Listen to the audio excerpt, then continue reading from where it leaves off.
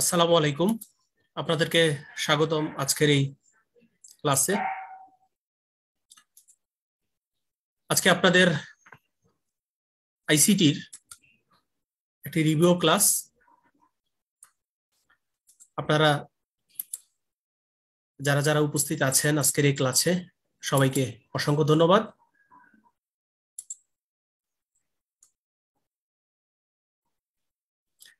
আপনাদের যার যে প্রশ্ন আইসিটির উপরে আপনারা অবশ্যই প্রশ্নটি করবেন, আমি আপনাদের সেই প্রশ্নের উত্তর দেব।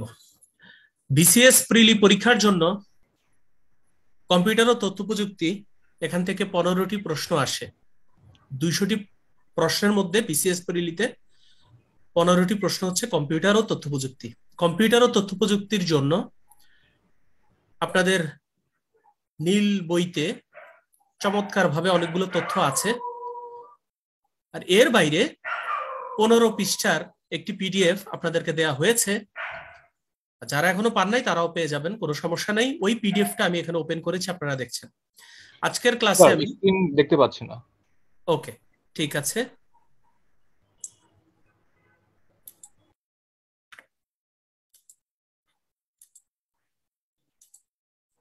আশা করি এখন স্ক্রিন দেখতে পাচ্ছেন। জি, দেখতে পাচ্ছি। আজকের এই ক্লাসটাকে আমরা দুইটা ভাগে ভাগ করব।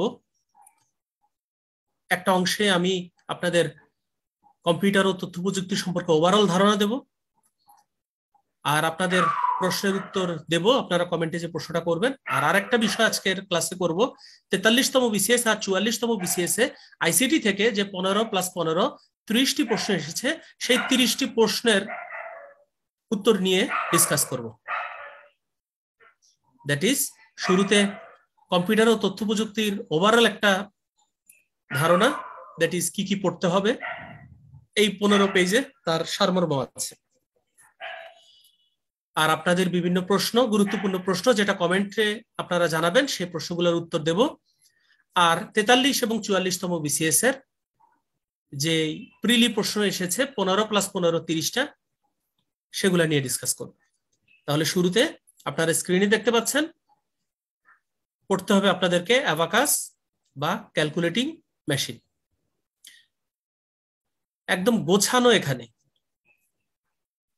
বিশ্বের প্রথম গণনাকারী যন্ত্র, বিশ্বের প্রথম গণনাকারী যন্ত্র অ্যাবাকাস। এটা খুব বেশি ইম্পর্টেন্ট। বিশ্বের প্রথম গণনাকারী যন্ত্র হচ্ছে অ্যাবাকাস। এবং এই যে লেখা 3000 বিসি, এই বিসি মানে কি আমাকে একটু কমেন্টে জানান।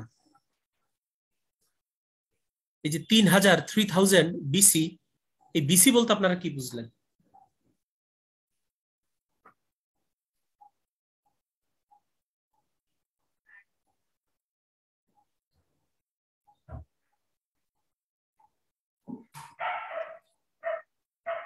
ওকে, বিসি বলতে বিফোর ক্রাইস্ট, যাকে বলে খ্রিস্টপূর্ব, that is before the birth of Christ. ওকে, ধন্যবাদ। রাশিয়ার যে অ্যাবাকাস তাকে বলে স্কেটিয়া, জাপানের অ্যাবাকাস সরোবান, এটা বেশি ইম্পর্টেন্ট।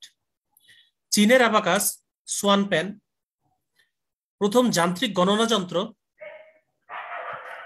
প্যাসকেলাইন। প্রথম যান্ত্রিক ক্যালকুলেটর স্টেপড রেকনার। এর মধ্যে দুটো বেশি ইম্পর্টেন্ট, সেই দুটো লাইনে দিয়েছি। একটা হচ্ছে অ্যাবাকাস আর একটা সরোবান। এই দুইটা বেশি ইম্পর্টেন্ট, সবগুলোই পড়বেন, কারণ এমনিতেই এই পিডিএফ এ অনেক কম তথ্য, তার উপরে আরো কমালে আরো পুরো কম্পিউটার ও তথ্য প্রযুক্তিকে মাত্র 15টা পিডিএফ এ নিয়ে আসা হয়েছে। Father of computer, father of computer.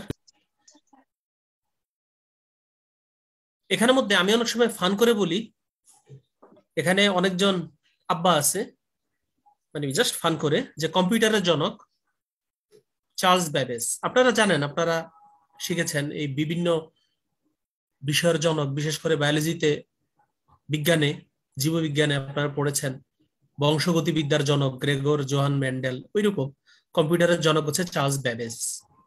উনি প্রথম একদম ইনিশিয়াল ধারণাগুলো দিয়েছিলেন। আর কম্পিউটারের আবিষ্কারক অবশ্যই ইম্পর্টেন্ট, উনার নাম হাওয়ার্ড এইকিন।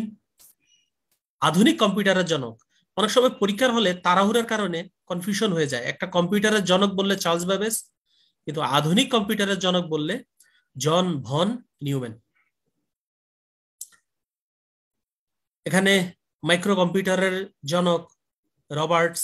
আমি আপনাদেরকে বলেছিলাম যাদের নামে দুই শব্দ আছে আপনারা একটা শব্দ পড়লেই হবে, সাধারণত একদম ডানে যে শব্দটা থাকে সেটা পড়লে হয়, কারণ আপনাকে কখনোই অপশন এমন দিবে না যে এডওয়ার্ড রবার্টস আর একটা মনে করেন দিল হচ্ছে হাওয়ার্ড রবার্টস, এরকম দেবে না, সাধারণত এরকম দেয় না। তো সুতরাং দুইটা শব্দের রাইট শব্দটা মনে রাখলেই হবে রবার্টস। ফর এক্সাম্পল, যেমন আমার নাম মোহাম্মদ ইকবাল হোসেন, আপনি সংক্ষেপে ইকবাল মনে রাখতে পারেন। তো অপশন যদি দেয় কখনো তো হোসেন দেবে না, দিলে ইকবাল দেবে, এরকম। তবে সাধারণত বিজ্ঞানীদের নাম ফুল, বেশিরভাগ ক্ষেত্রেই ফুল নাম দেয়।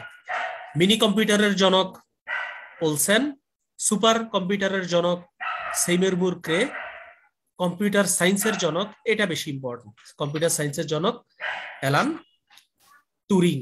কম্পিউটার সায়েন্সের জনক অ্যালান টুরিং।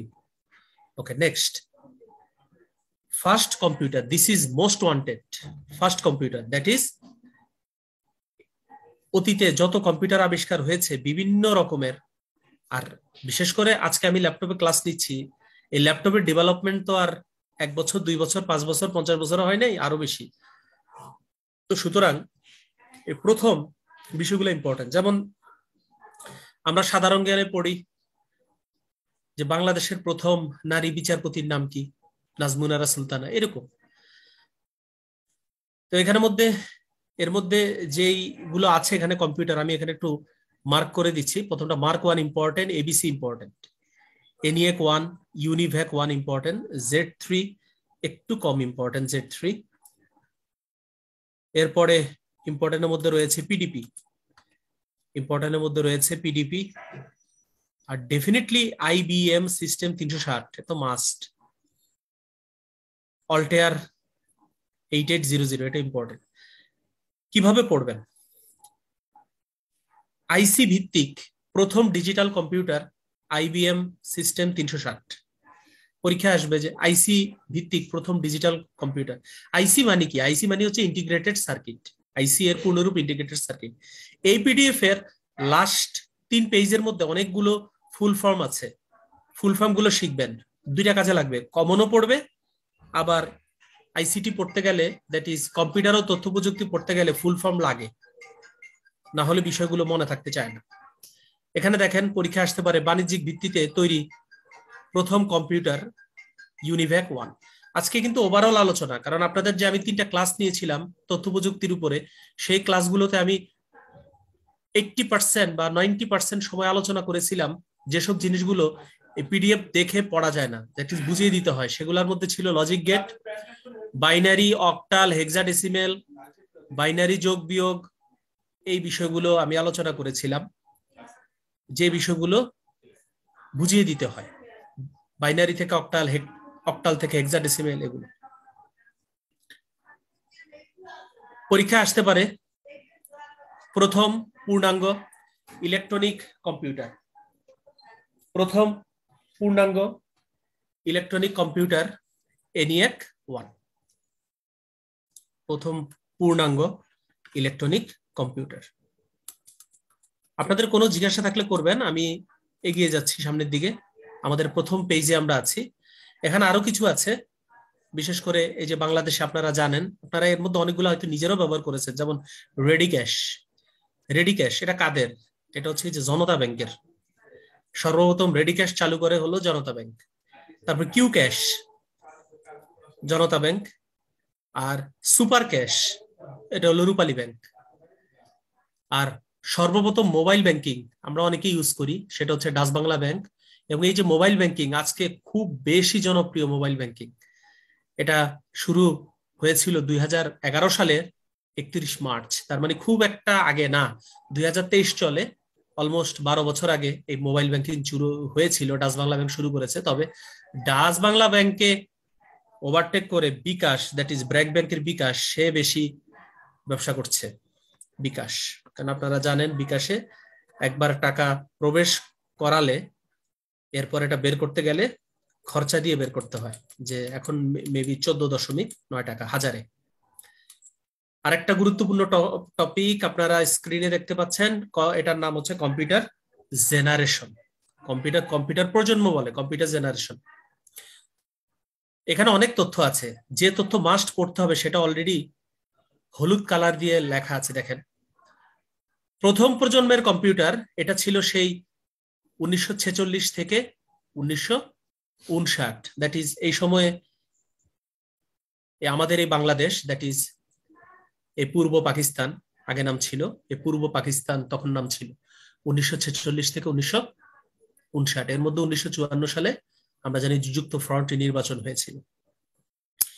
তখন এই প্রথম প্রজন্মের কম্পিউটার ছিল বিশ্বে, সেটাতে ব্যবহার করা হতো ভ্যাকুয়াম টিউব। এবং তখনকার সময়ের যে কম্পিউটার এবিসি, মার্ক, এনিয়েক, ইউনিভ্যাক, ইডিভিএসি, এগুলো হচ্ছে শর্ট ফর্ম, এগুলোর ফুল ফর্ম আছে, আপনারা চাইলে সে ফুল ফর্ম গুলো পড়তে পারেন। তবে এত ভিতর থেকে কোশ্চেন আসে না। এরপরে যখন আবিষ্কার হলো ট্রানজিস্টর আবিষ্কার হলো। ট্রানজিস্টর কি? ট্রানজিস্টর হচ্ছে একটা ডিভাইস যার 3টা পিন থাকে। একটা নাম ইমিটার, একটা বেজ, আর একটা হচ্ছে কালেক্টর। ট্রানজিস্টর 2 ধরনের, একটা পিএনপি আর একটা এনপিএন ট্রানজিস্টর। এগুলো হয়তো বিজ্ঞানে আপনারা পড়েছেন। ট্রানজিস্টর আবিষ্কার হওয়ার পরে ট্রানজিস্টর ব্যবহার করা হলো, কম্পিউটারের আকার ছোট হয়ে গেল আগের থেকে, কারণ আগে তো ভ্যাকুয়াম টিউব ছিল, ভ্যাকুয়াম টিউব গুলো অনেক বড় বড়। ট্রানজিস্টর আবিষ্কারের ফলে কম্পিউটারগুলোর আকার ছোট হয়ে গেছে, এবং এটা হলো 1969 থেকে 65 ঘটনা। তখন আমাদের দেশ পূর্ব পাকিস্তান ছিল। আমি এটা কেন বলছি তাইলে মনে থাকে, ভালো ফিল করা যায় যে ওয়ার্ল্ডে কি ঘটেছে আর আমাদের কি ছিল, এরকম একটা তুলনা। এভাবে করে আমি পড়তাম, এটা আমার পড়ার স্ট্র্যাটেজি ছিল। তাইলে আইবিএম 1620 এটা হলো এই দ্বিতীয় প্রজন্মের কম্পিউটার। পরীক্ষা আসতে পারে নিচের কোনটি দ্বিতীয় প্রজন্মের কম্পিউটার, এটা পরীক্ষায় আসতে পারে। এরপর আপনারা দেখতে পাচ্ছেন তৃতীয় প্রজন্মের কম্পিউটার, সেখানে ইন্ট্রোডিউস করা হলো আইসি। আইসি মানে হচ্ছে ইন্টিগ্রেটেড সার্কিট।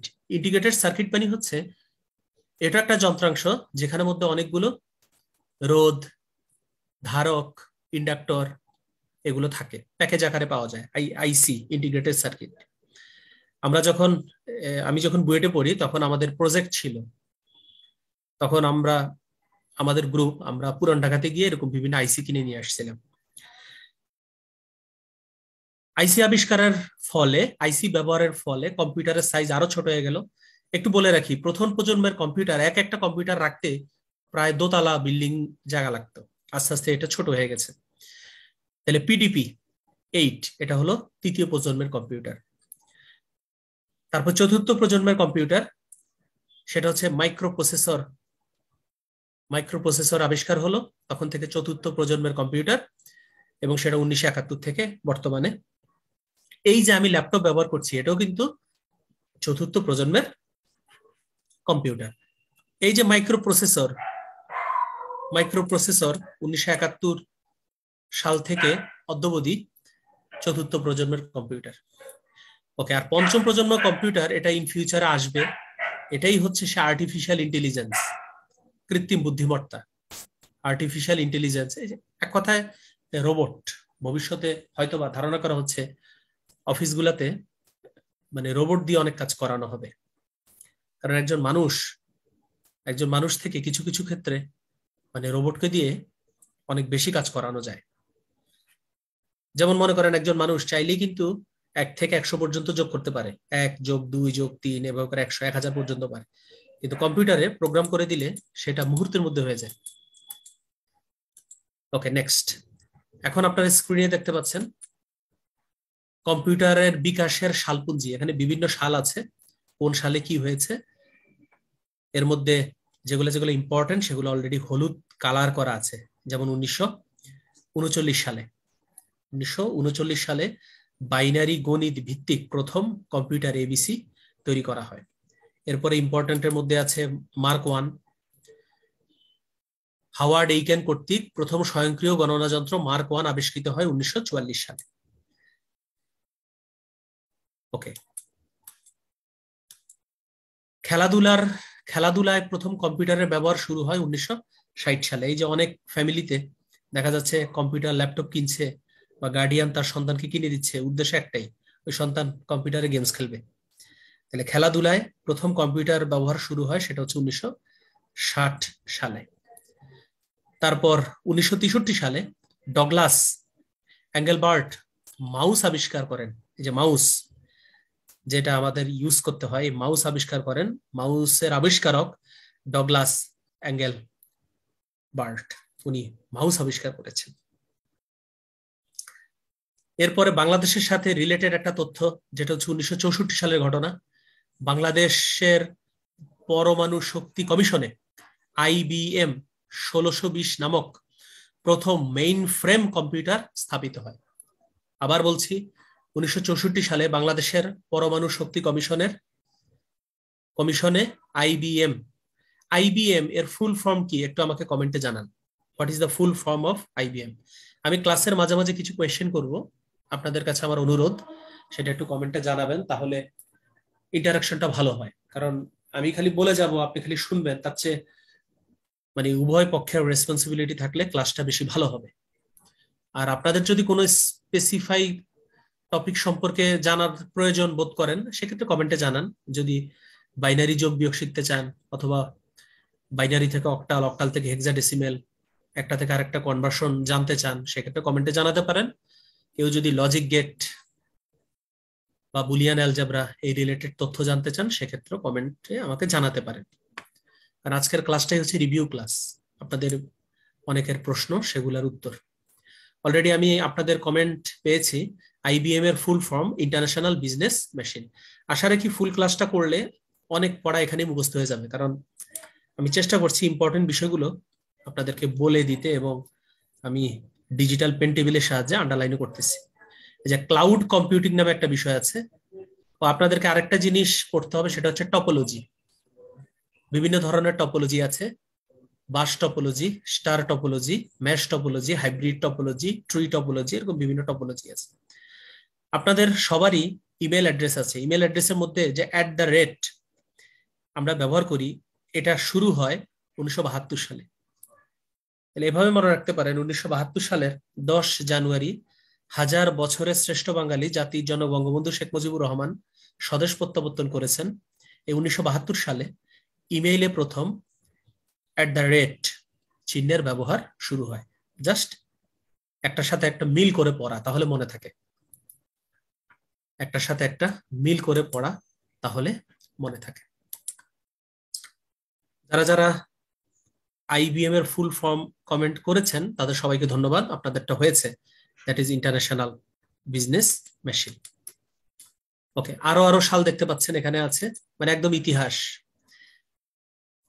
তো এখানে দেখতে পাচ্ছেন 1980 সালে বিল মোগরিজ সর্বপ্রথম ল্যাপটপের নকশা করেন। দ্যাট ইজ 1980 সালের আগে কিন্তু ল্যাপটপ ছিল না। আজকে যেটা অ্যাভেলেবেল, আই থিঙ্ক আপনাদের কম বেশি সবার বাসাতেই, আপনার নিজের না হোক পরিবারের অন্য কারো না কারো ল্যাপটপ আছে। তাহলে বিল মোগরিজ, খেয়াল করেন প্রিলি পরীক্ষা কিন্তু 4টা অপশনের মধ্যে খালি কারেক্টটা দাগাতে হবে। সুতরাং মানে একদম যে এই বিল মোগরিজ উনার নাম যে একদম প্রত্যেক বর্ণ টু বর্ণ আপনার জানতে হবে এমন না, খালি অপশন দেখে চিনলেই হবে যে প্রথম ল্যাপটপের নকশা করেন কে, বিল মোগরিজ। আবার আজকে বলেছি 2 শব্দের 1 শব্দ পড়লেই চলবে, আপনি বিল না পড়েন, খালি মোগরিজ পড়েন। লেজার রাইটার তৈরি হয় সেটা হচ্ছে 1885। এরপরে 1983 সালে ফ্রেডেরিক কোহেন ভাইরাসকে সংজ্ঞায়িত করেন। এই যে ভাইরাস, আপনাদেরকে পড়তে হবে কয়েকটা ভাইরাসের নাম, কয়েকটা অ্যান্টিভাইরাসের নাম। কয়েকটা ভাইরাসের নাম পড়তে হবে, আবার কয়েকটা অ্যান্টিভাইরাসের নামও আপনাদেরকে পড়তে হবে। দেখি শুরুতে আপনাদের কাছে আমার অনুরোধ, যে আপনাদের মধ্যে যারা যারা এই ভাইরাসের নাম জানেন দ্যাট ইজ কম্পিউটার ভাইরাস। শুধু ভাইরাসের নামগুলো আমাকে একটু কমেন্টে জানান, কয়েকটা ভাইরাসের নাম। অ্যান্টিভাইরাসের নাম আমরা পরে শিখবো, আগে ভাইরাসের নামগুলো একটু জেনে নিই। অলরেডি স্ক্রিনে একটা ভাইরাসের নাম আপনারা দেখতে পাচ্ছেন স্ক্রিনে। 1986 সালে মাদার অফ অল ভাইরাস খ্যাত সিআইএইচ ভাইরাস চেরনোবিলে আঘাত হানে। এর তারিখটা হচ্ছে 26 এপ্রিল। তাহলে এই যে 26 April, mother of all virus. আপনাদেরকে বলেছিলাম যে এমন করে লাইন পড়বেন যাতে ওই লাইনে অনেকগুলো এমসিকিউ থাকে। যেমন 1986 সালে মাদার অফ অল ভাইরাস খ্যাত সিআইএইচ ভাইরাস চেরনোবিলে আঘাত হানে 26 এপ্রিল। তাহলে দেখেন এক লাইনে কত এমসিকিউ, একটা লাইন অথচ এমসিকিউর অভাব নেই। ওকে, চমৎকার। আমি অলরেডি কমেন্ট দেখতে পাচ্ছি এখানের মধ্যে। সিআইএইচ সিআইএইচ, ওকে ঠিক আছে। আরো আরো কিন্তু ভাইরাস আছে, আরো ভাইরাসের নামগুলো শিখতে হবে, কারণ পরীক্ষা প্রশ্ন আসে নিচের কোনটি ভাইরাস, নিচের কোনটি অ্যান্টিভাইরাস। 1988 সালে প্রথম বাংলা ফন্ট বিজয় ব্যবহৃত হয়। বিজয় কিবোর্ড প্রকাশিত হয় হচ্ছে 16 ডিসেম্বর। দেখেন এটার সাথে মিল আছে, 16 ডিসেম্বর আমাদের বিজয় দিবস, এ কারণেই বিজয় keyboard. W world wide web, এটা হচ্ছে 1989 ঘটনা। বাংলাদেশ কম্পিউটার সোসাইটি, যাকে সংক্ষেপে বলে বিসিএস। খেয়াল করেন আপনারা এবং আমিও জানি যে বিসিএস এর full form Bangladesh civil service. আরেকটা বিসিএস আছে বাংলাদেশ কম্পিউটার সোসাইটি। মনে করেন কেউ একজন বাংলাদেশ কম্পিউটার সোসাইটিতে চাকরি করে, তাকে জিজ্ঞাসা করলেন ভাই আপনি কি চাকরি করেন, সে উত্তর দিল বিসিএস। তার উত্তর কারেক্ট, কারণ বাংলাদেশ কম্পিউটার সোসাইটি, সেখানে উনি চাকরি করেন। 1990 সালে বাংলাদেশ কম্পিউটার কাউন্সিল, এখানে আমি এই গত এক মাসের মধ্যেই আমি একটা ট্রেনিং করে আসছি, 10 কর্মদিবসের ট্রেনিং, অ্যাডভান্স কম্পিউটার ট্রেনিং। তারপরে মাসিক পত্রিকা আছে একটা, বাংলা ভাষায় কম্পিউটার বিষয়ক প্রথম মাসিক পত্রিকা, নাম কম্পিউটার জগৎ। এটা প্রথম প্রকাশিত হয় 1991 সালে। এরকম বিভিন্ন ফিল্ডে এরকম মাসিক পত্রিকা আছে। পুলিশ, বাংলাদেশ পুলিশ, তাদের একটা পত্রিকা আছে, এই পত্রিকার নামটা কি কেউ জানেন?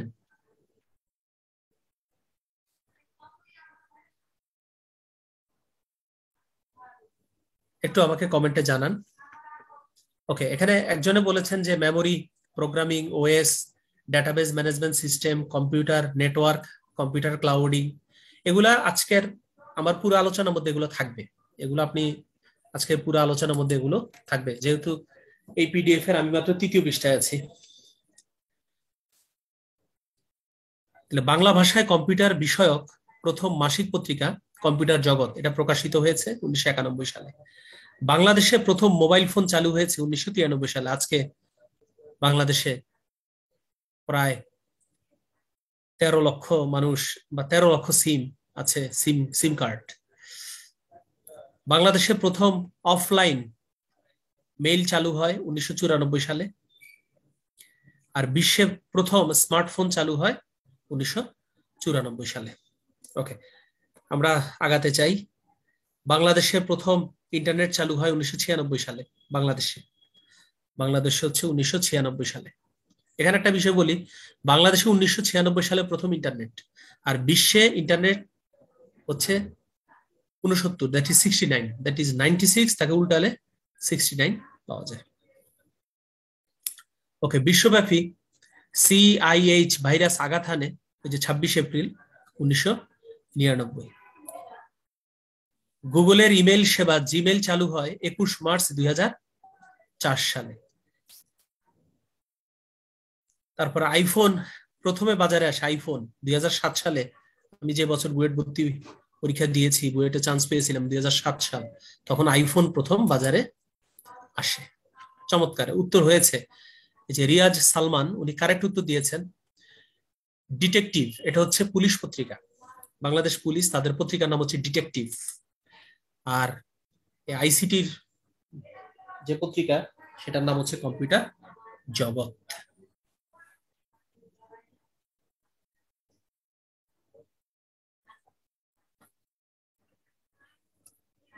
নেক্সট, বাংলাদেশ প্রথম সাবমেরিন ক্যাবলের সাথে যুক্ত হয়, যেটা সিমিউই 4। সিমিউই 4 2006 সালে সিমিউই 4। এই যে সিমিউই 4, আমি যখন ফার্স্ট টাইম এটা দেখছিলাম আমার কাছে মনে হয়েছিল এই সি মানে হচ্ছে সমুদ্র। পরে জানতে পারলাম না, এই যে সিমিউই 4 এটা হচ্ছে south east Asia, middle east, তারপরে হচ্ছে ওয়েস্ট,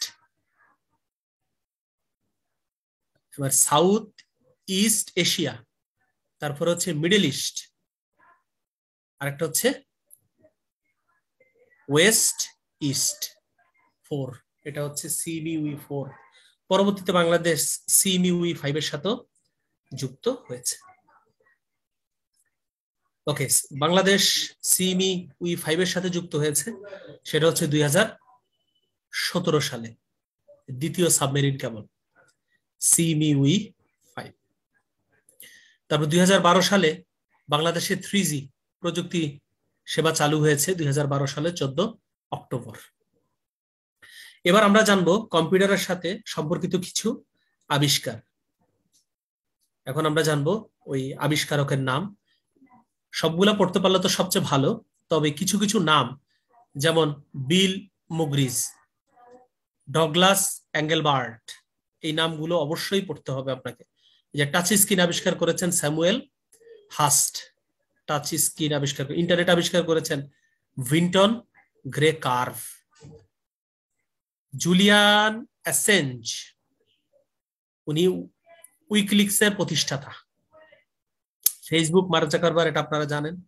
গুগলের আবিষ্কারক হচ্ছে ল্যারি পেজ, সার্গেই ব্রিন। ওকে, তারপরে দেখেন ইউটিউবের সহ প্রতিষ্ঠাতা হচ্ছে জাভেদ করিম, বাংলাদেশি বংশোদ্ভূত জাভেদ করিম। ওকে, তারপরে অ্যাপল হচ্ছে স্টিভ জবস।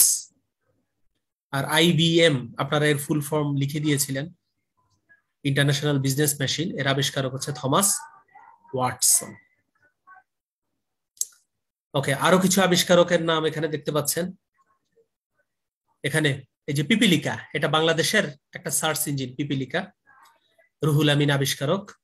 বিজয় কিবোর্ড, মোস্তফা জব্বার, উনি এখন বাংলাদেশের মাননীয় মন্ত্রী, ICT মন্ত্রী।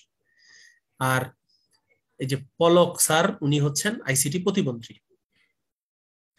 Amazon.com, উনি হচ্ছেন জেফ বেজোস। দেখবেন জেফ বেজোস, উনার মাথায় চুল নাই, উনাকে দেখলেই আপনারা চিনতে পারবেন।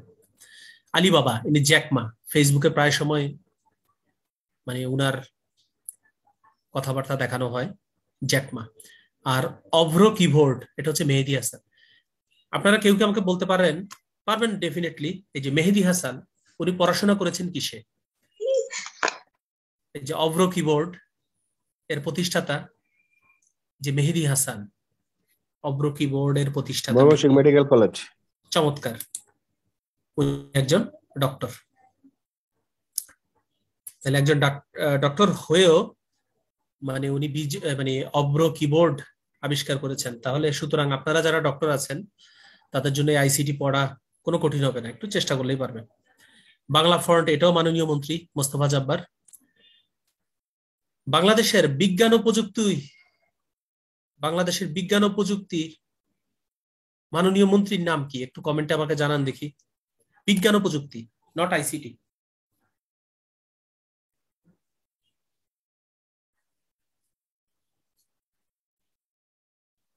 বাংলাদেশের বর্তমানে বিজ্ঞান ও প্রযুক্তি, এটা কিন্তু একটা মিনিস্ট্রি আছে।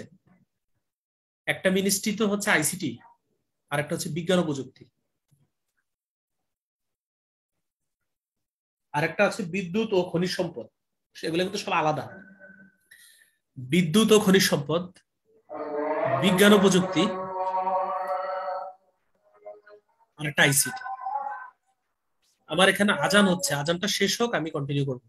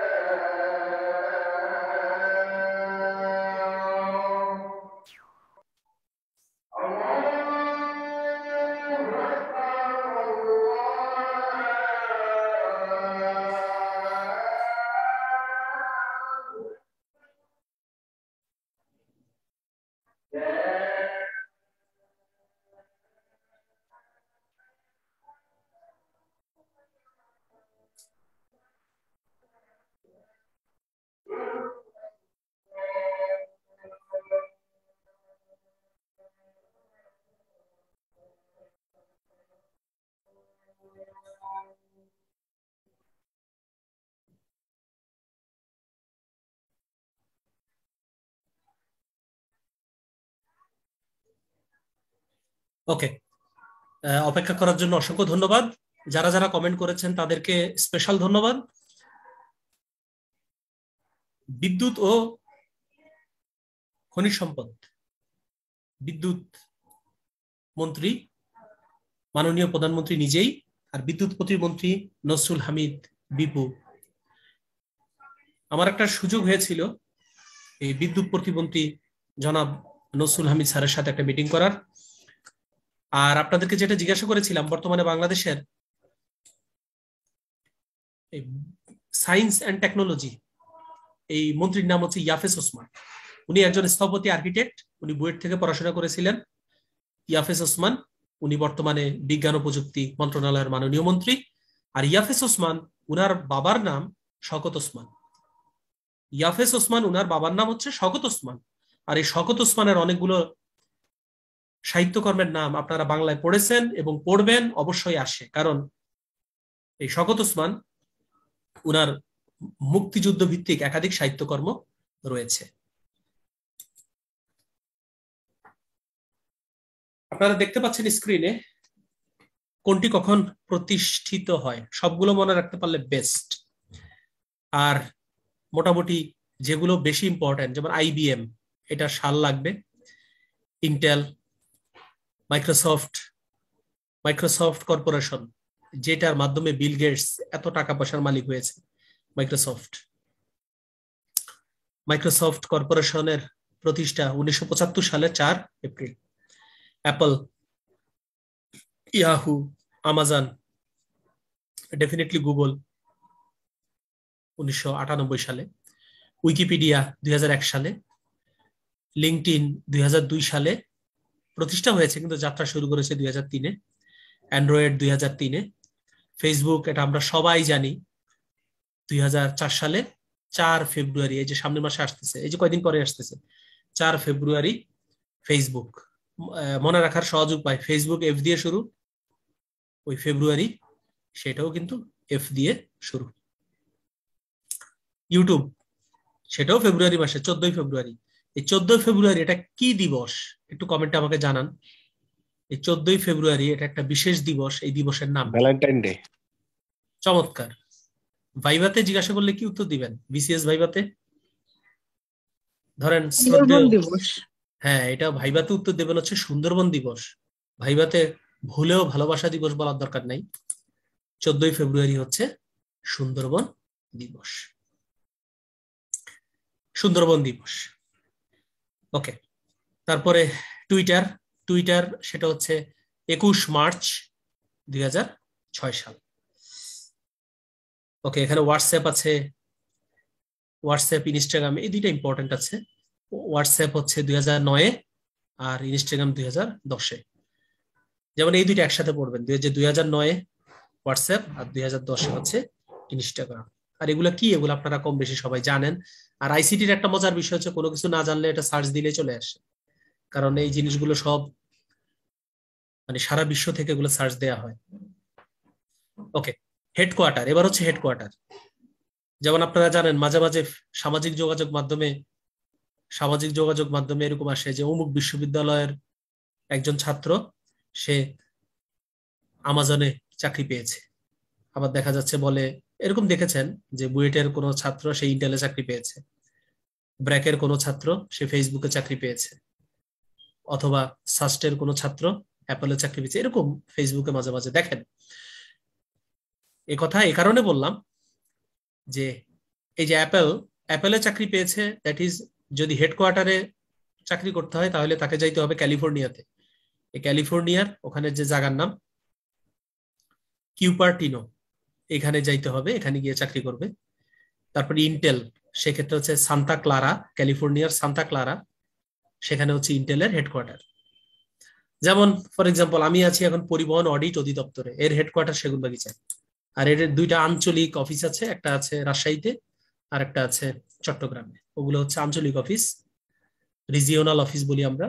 আর পরিবহন অডিট অধিদপ্তর তার হেডকোয়ার্টার হচ্ছে সেগুনবাগিচা। এরকম একটা এক্সাম্পল দিলাম। ওকে, এরকম বিভিন্ন প্রতিষ্ঠানের হেডকোয়ার্টার গুলো, যেমন ফর এক্সাম্পল এই যে আইবিএম, আইবিএম এর হেডকোয়ার্টার হচ্ছে নিউ ইয়র্কে। নিউ ইয়র্কে আরো স্পেসিফাই করে দেওয়া হয়েছে, নিউ ইয়র্কের যে জায়গা প্লেস সেটাও বলা হয়েছে আরমনক। নেক্সট, এই পিডিএফটা খুবই ভালো। এটা অ্যাকচুয়ালি আমি তৈরি করি না, এই পিডিএফ এটা আমি পেয়েছি এক জায়গায়। তো যিনি একসাথে করেছেন, আসলে তো কম্পাইল করেছেন, এগুলো তো কেউ নিজে থেকে আসলে লেগে না, এই বিভিন্ন বই 4, 5, 10টা বইকে একসাথে করে এটা তৈরি করেছেন। তার জন্য মানে যিনি করেছেন তার জন্য রেসপেক্ট। এবার আসেন ইনপুট ডিভাইস, আউটপুট ডিভাইস এবং হচ্ছে both input and output device. এটা আপনারা খুব ভালো করেই জানেন। আউটপুট ডিভাইস কাকে বলে, মানে মনিটর আউটপুট ডিভাইস, কারণ মনিটরে আমরা দেখতে পাই। এই সহজভাবে বললে ফর এক্সাম্পল আপনাদের বাসায় জুস মেশিন আছে নিশ্চয়ই, এই যে সামনে রমজান আসতেছে, জুস বানাবেন। তো জুস মেশিনে ফর এক্সাম্পল আপনি আম কেটে কেটে দিলেন, পরবর্তীতে চালু করলে এটা জুস হয়ে যায়, মানে শরবতের মতো হয়ে যায় এরকম। তাহলে ইনপুট হচ্ছে যা দিচ্ছেন, আউটপুট হচ্ছে যা পাবেন। তাহলে এখন আমরা ইনপুট দেই কিসের মাধ্যমে? কিবোর্ডের মাধ্যমে ইনপুট দেই। কিবোর্ডের মাধ্যমে কিন্তু কখনোই আউটপুট পাওয়া যায় না। আর মনিটরে সবসময় আমরা ফলাফল দেখি। ও, আউটপুট মানে হচ্ছে যেখান দিয়ে ফলাফল দেখা যায়। তারপরে যে প্রিন্টার, প্রিন্টার দিয়ে সবসময়, প্রিন্টার দিয়ে কখনোই, যদিও কিছু কিছু প্রিন্টার আছে যেটা দিয়ে আবার স্ক্যানও করা যায়, ওইটাকে আসলে পিওর প্রিন্টার বলা যাবে না, এটা প্রিন্টার প্লাস স্ক্যানার। এখন কিছু কিছু ডিভাইস আছে যেটা হচ্ছে ইনপুট আউটপুট ডিভাইস। এটা হচ্ছে যত আধুনিক বিশ্ব হবে তত ultimately input output device both এটার কদর বেড়ে যাবে। যেমন আমরা যে এখন টাচ ফোন ব্যবহার করি, এটা কিন্তু বোথ। এই টাচ ফোন এখানে আমরা ঘষাও দিই, আবার এখানে আমরা নাটক দেখি বা খবর দেখি। তার মানে হচ্ছে যে টাচ স্ক্রিন, এটা হচ্ছে বোথ।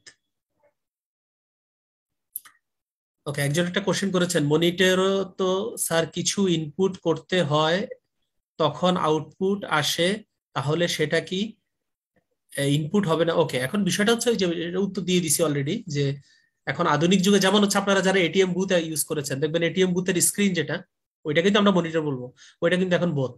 তাহলে পরীক্ষা প্রশ্ন আসলে প্রশ্নটা কিভাবে করেছে সেই অনুযায়ী উত্তর দিবেন।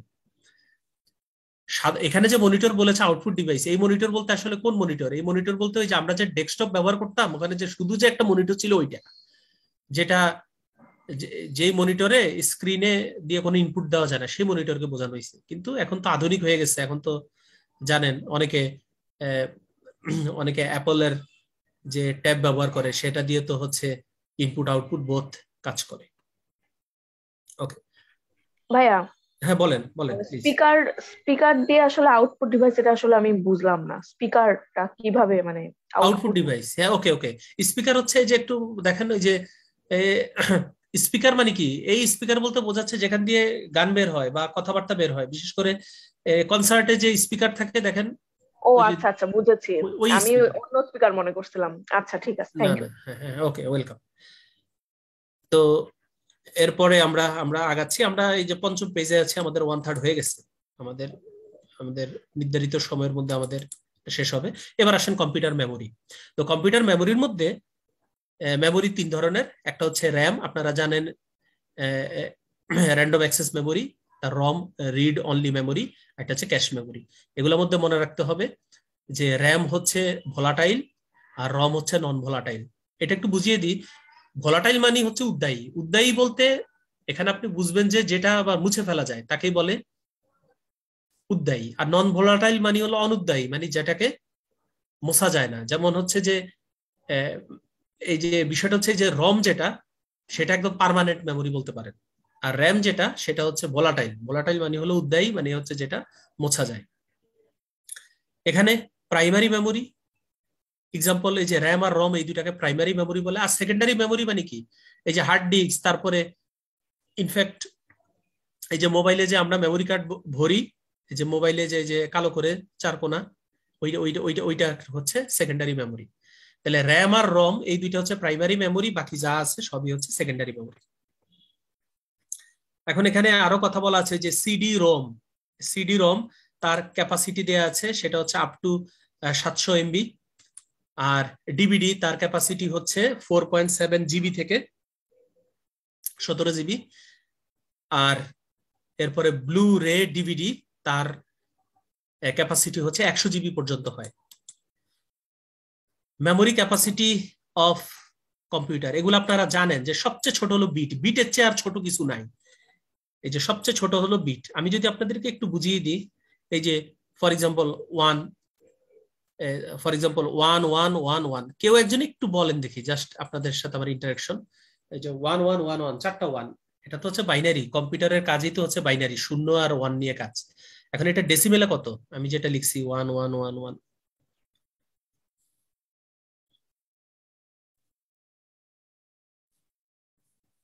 যে চারটা ওয়ান, 1111, এটা কিন্তু এটা বলতে পারবেন না যে 1111, এটা বলা যাবে না, কারণ এটা হলো একটা বাইনারি।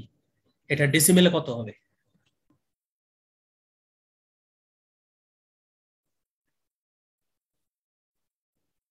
মানে কোয়েশ্চেনটা হচ্ছে এই যে এটা বাইনারি আছে, এটা এই ডেসিমেল, ডেসিমেল মানে 10 ভিত্তিক, ডেসিমেলে কত হবে?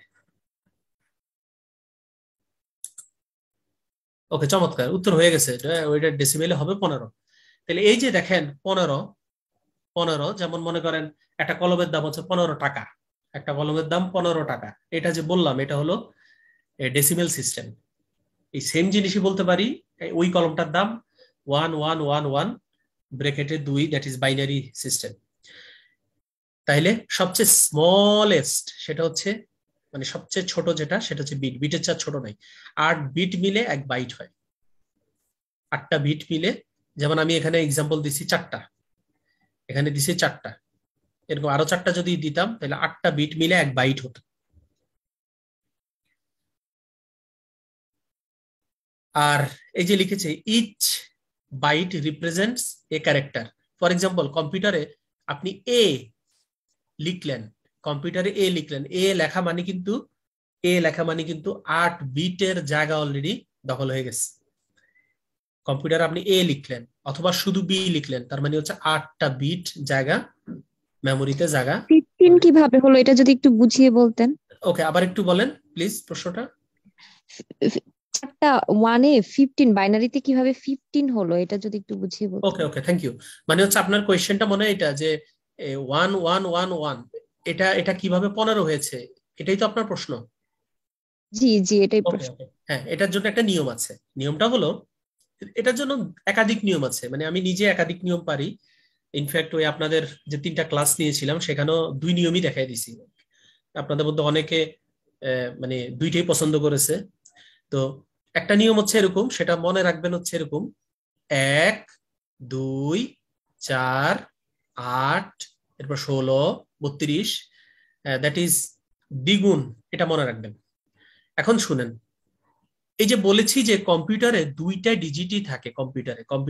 কম্পিউটারকে ডিজাইন করা হয়েছে 2 ডিজিটের জন্য, 0 এবং 1। কেন?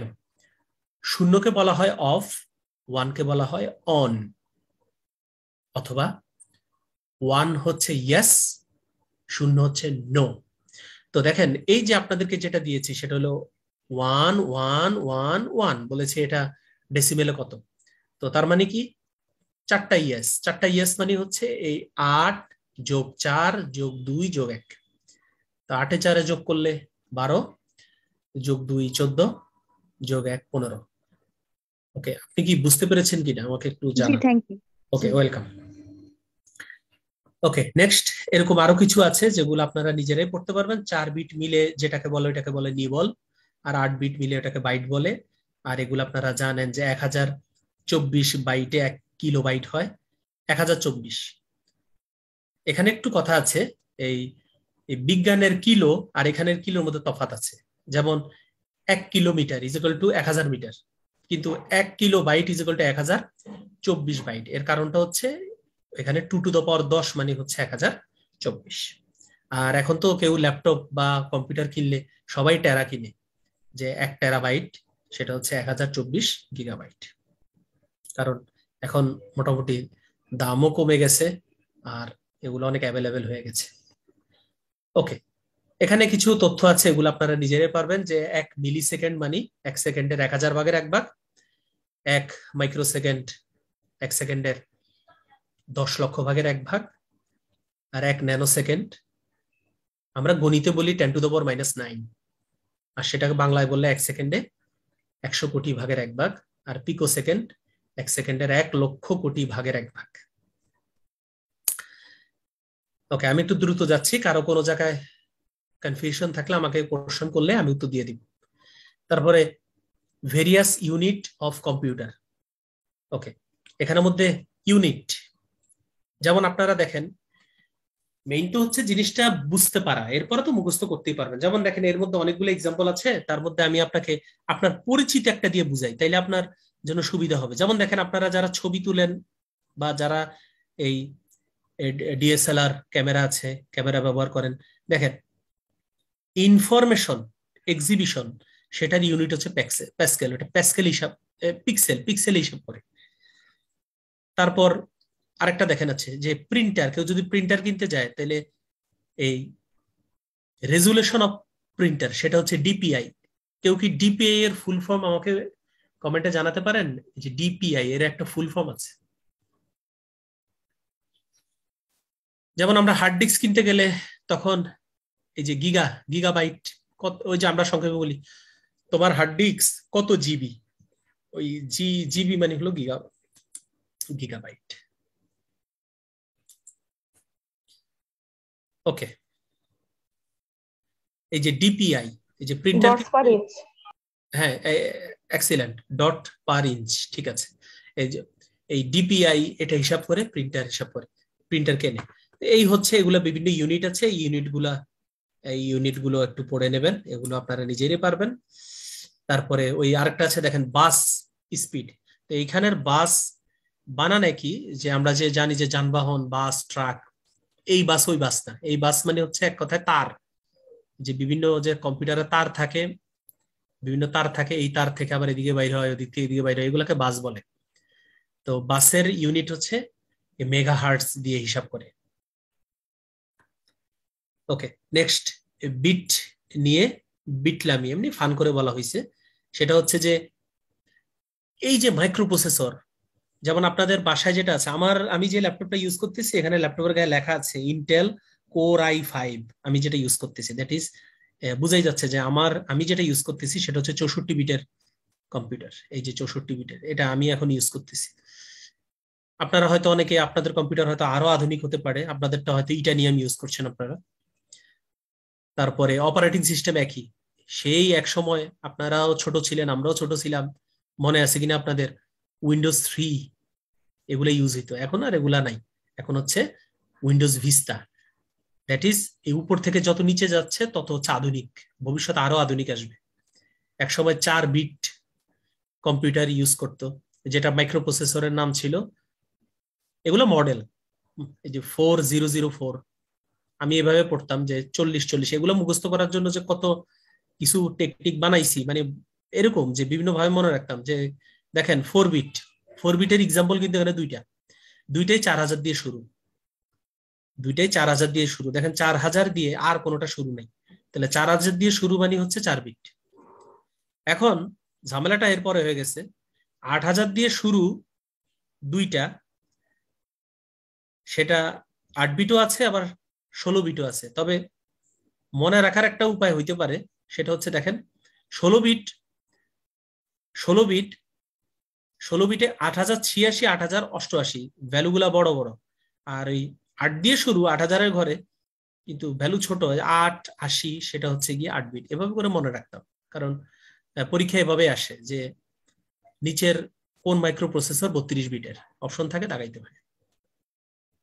আর একদম ডান পাশে দেখেন IPv4, IPv6, এর পুরো নাম হচ্ছে এই যে internet protocol version 4, internet protocol version 6। তো ইন্টারনেট প্রোটোকল ভার্সন 4 থেকে ইন্টারনেট প্রোটোকল ভার্সন 6 বেশি আপডেট।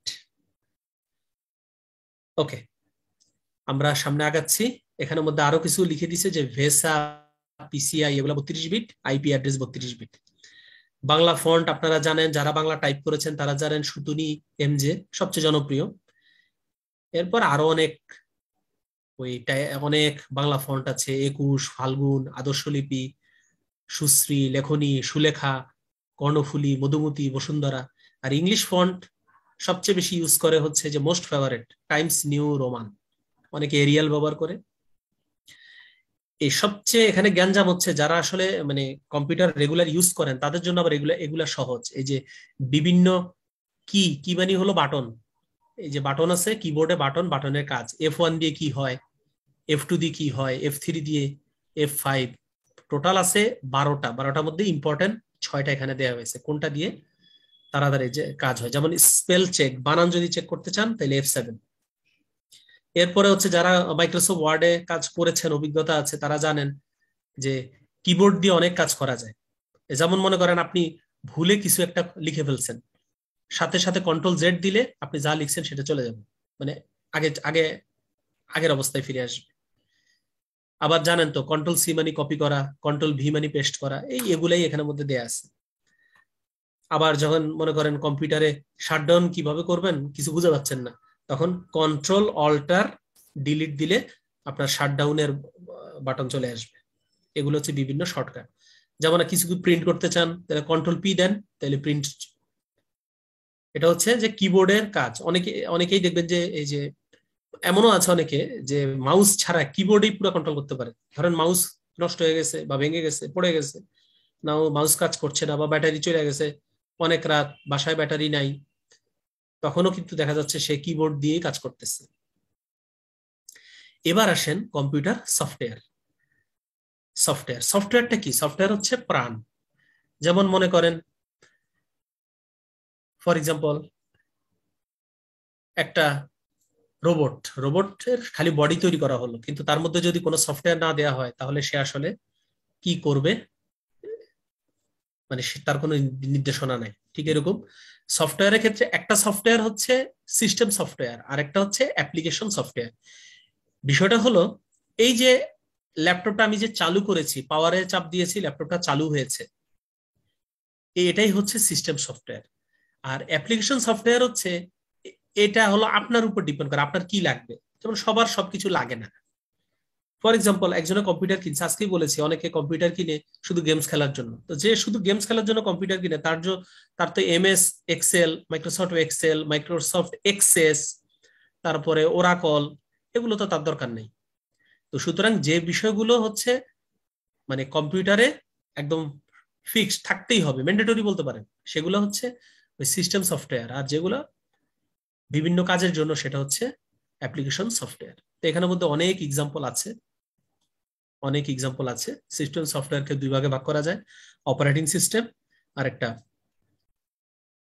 ইউটিলিটি সফটওয়্যার এখানে আছে। পরীক্ষা আসতে পারে অ্যান্টিভাইরাস সফটওয়্যার এটা কোন ধরনের সফটওয়্যার, যদি অপশন থাকে ইউটিলিটি সফটওয়্যার সেটা দেখাবেন। যেমন অনেকে আছে কম্পিউটারে গ্রাফিক্স এর কাজ করে, এই যে তারা অ্যাডোবি ফটোশপের কাজ করে, বিশেষ করে এই যে বিভিন্ন কম্পিউটারের দোকানগুলাতে তারা দেখবেন যে এই অ্যাডোবি সফটওয়্যারে কাজ করে, সেটা হচ্ছে গ্রাফিক্স সফটওয়্যার। এরকম বিভিন্ন আছে। এই হচ্ছে কম্পিউটার ভাইরাস, অ্যান্টিভাইরাস। আপনাদেরকে বলেছিলাম কয়টা ভাইরাসের নাম লিখতে, তো আপনাদেরকে ধন্যবাদ, আপনারা সবচেয়ে গুরুত্বপূর্ণটাই লিখছিলেন।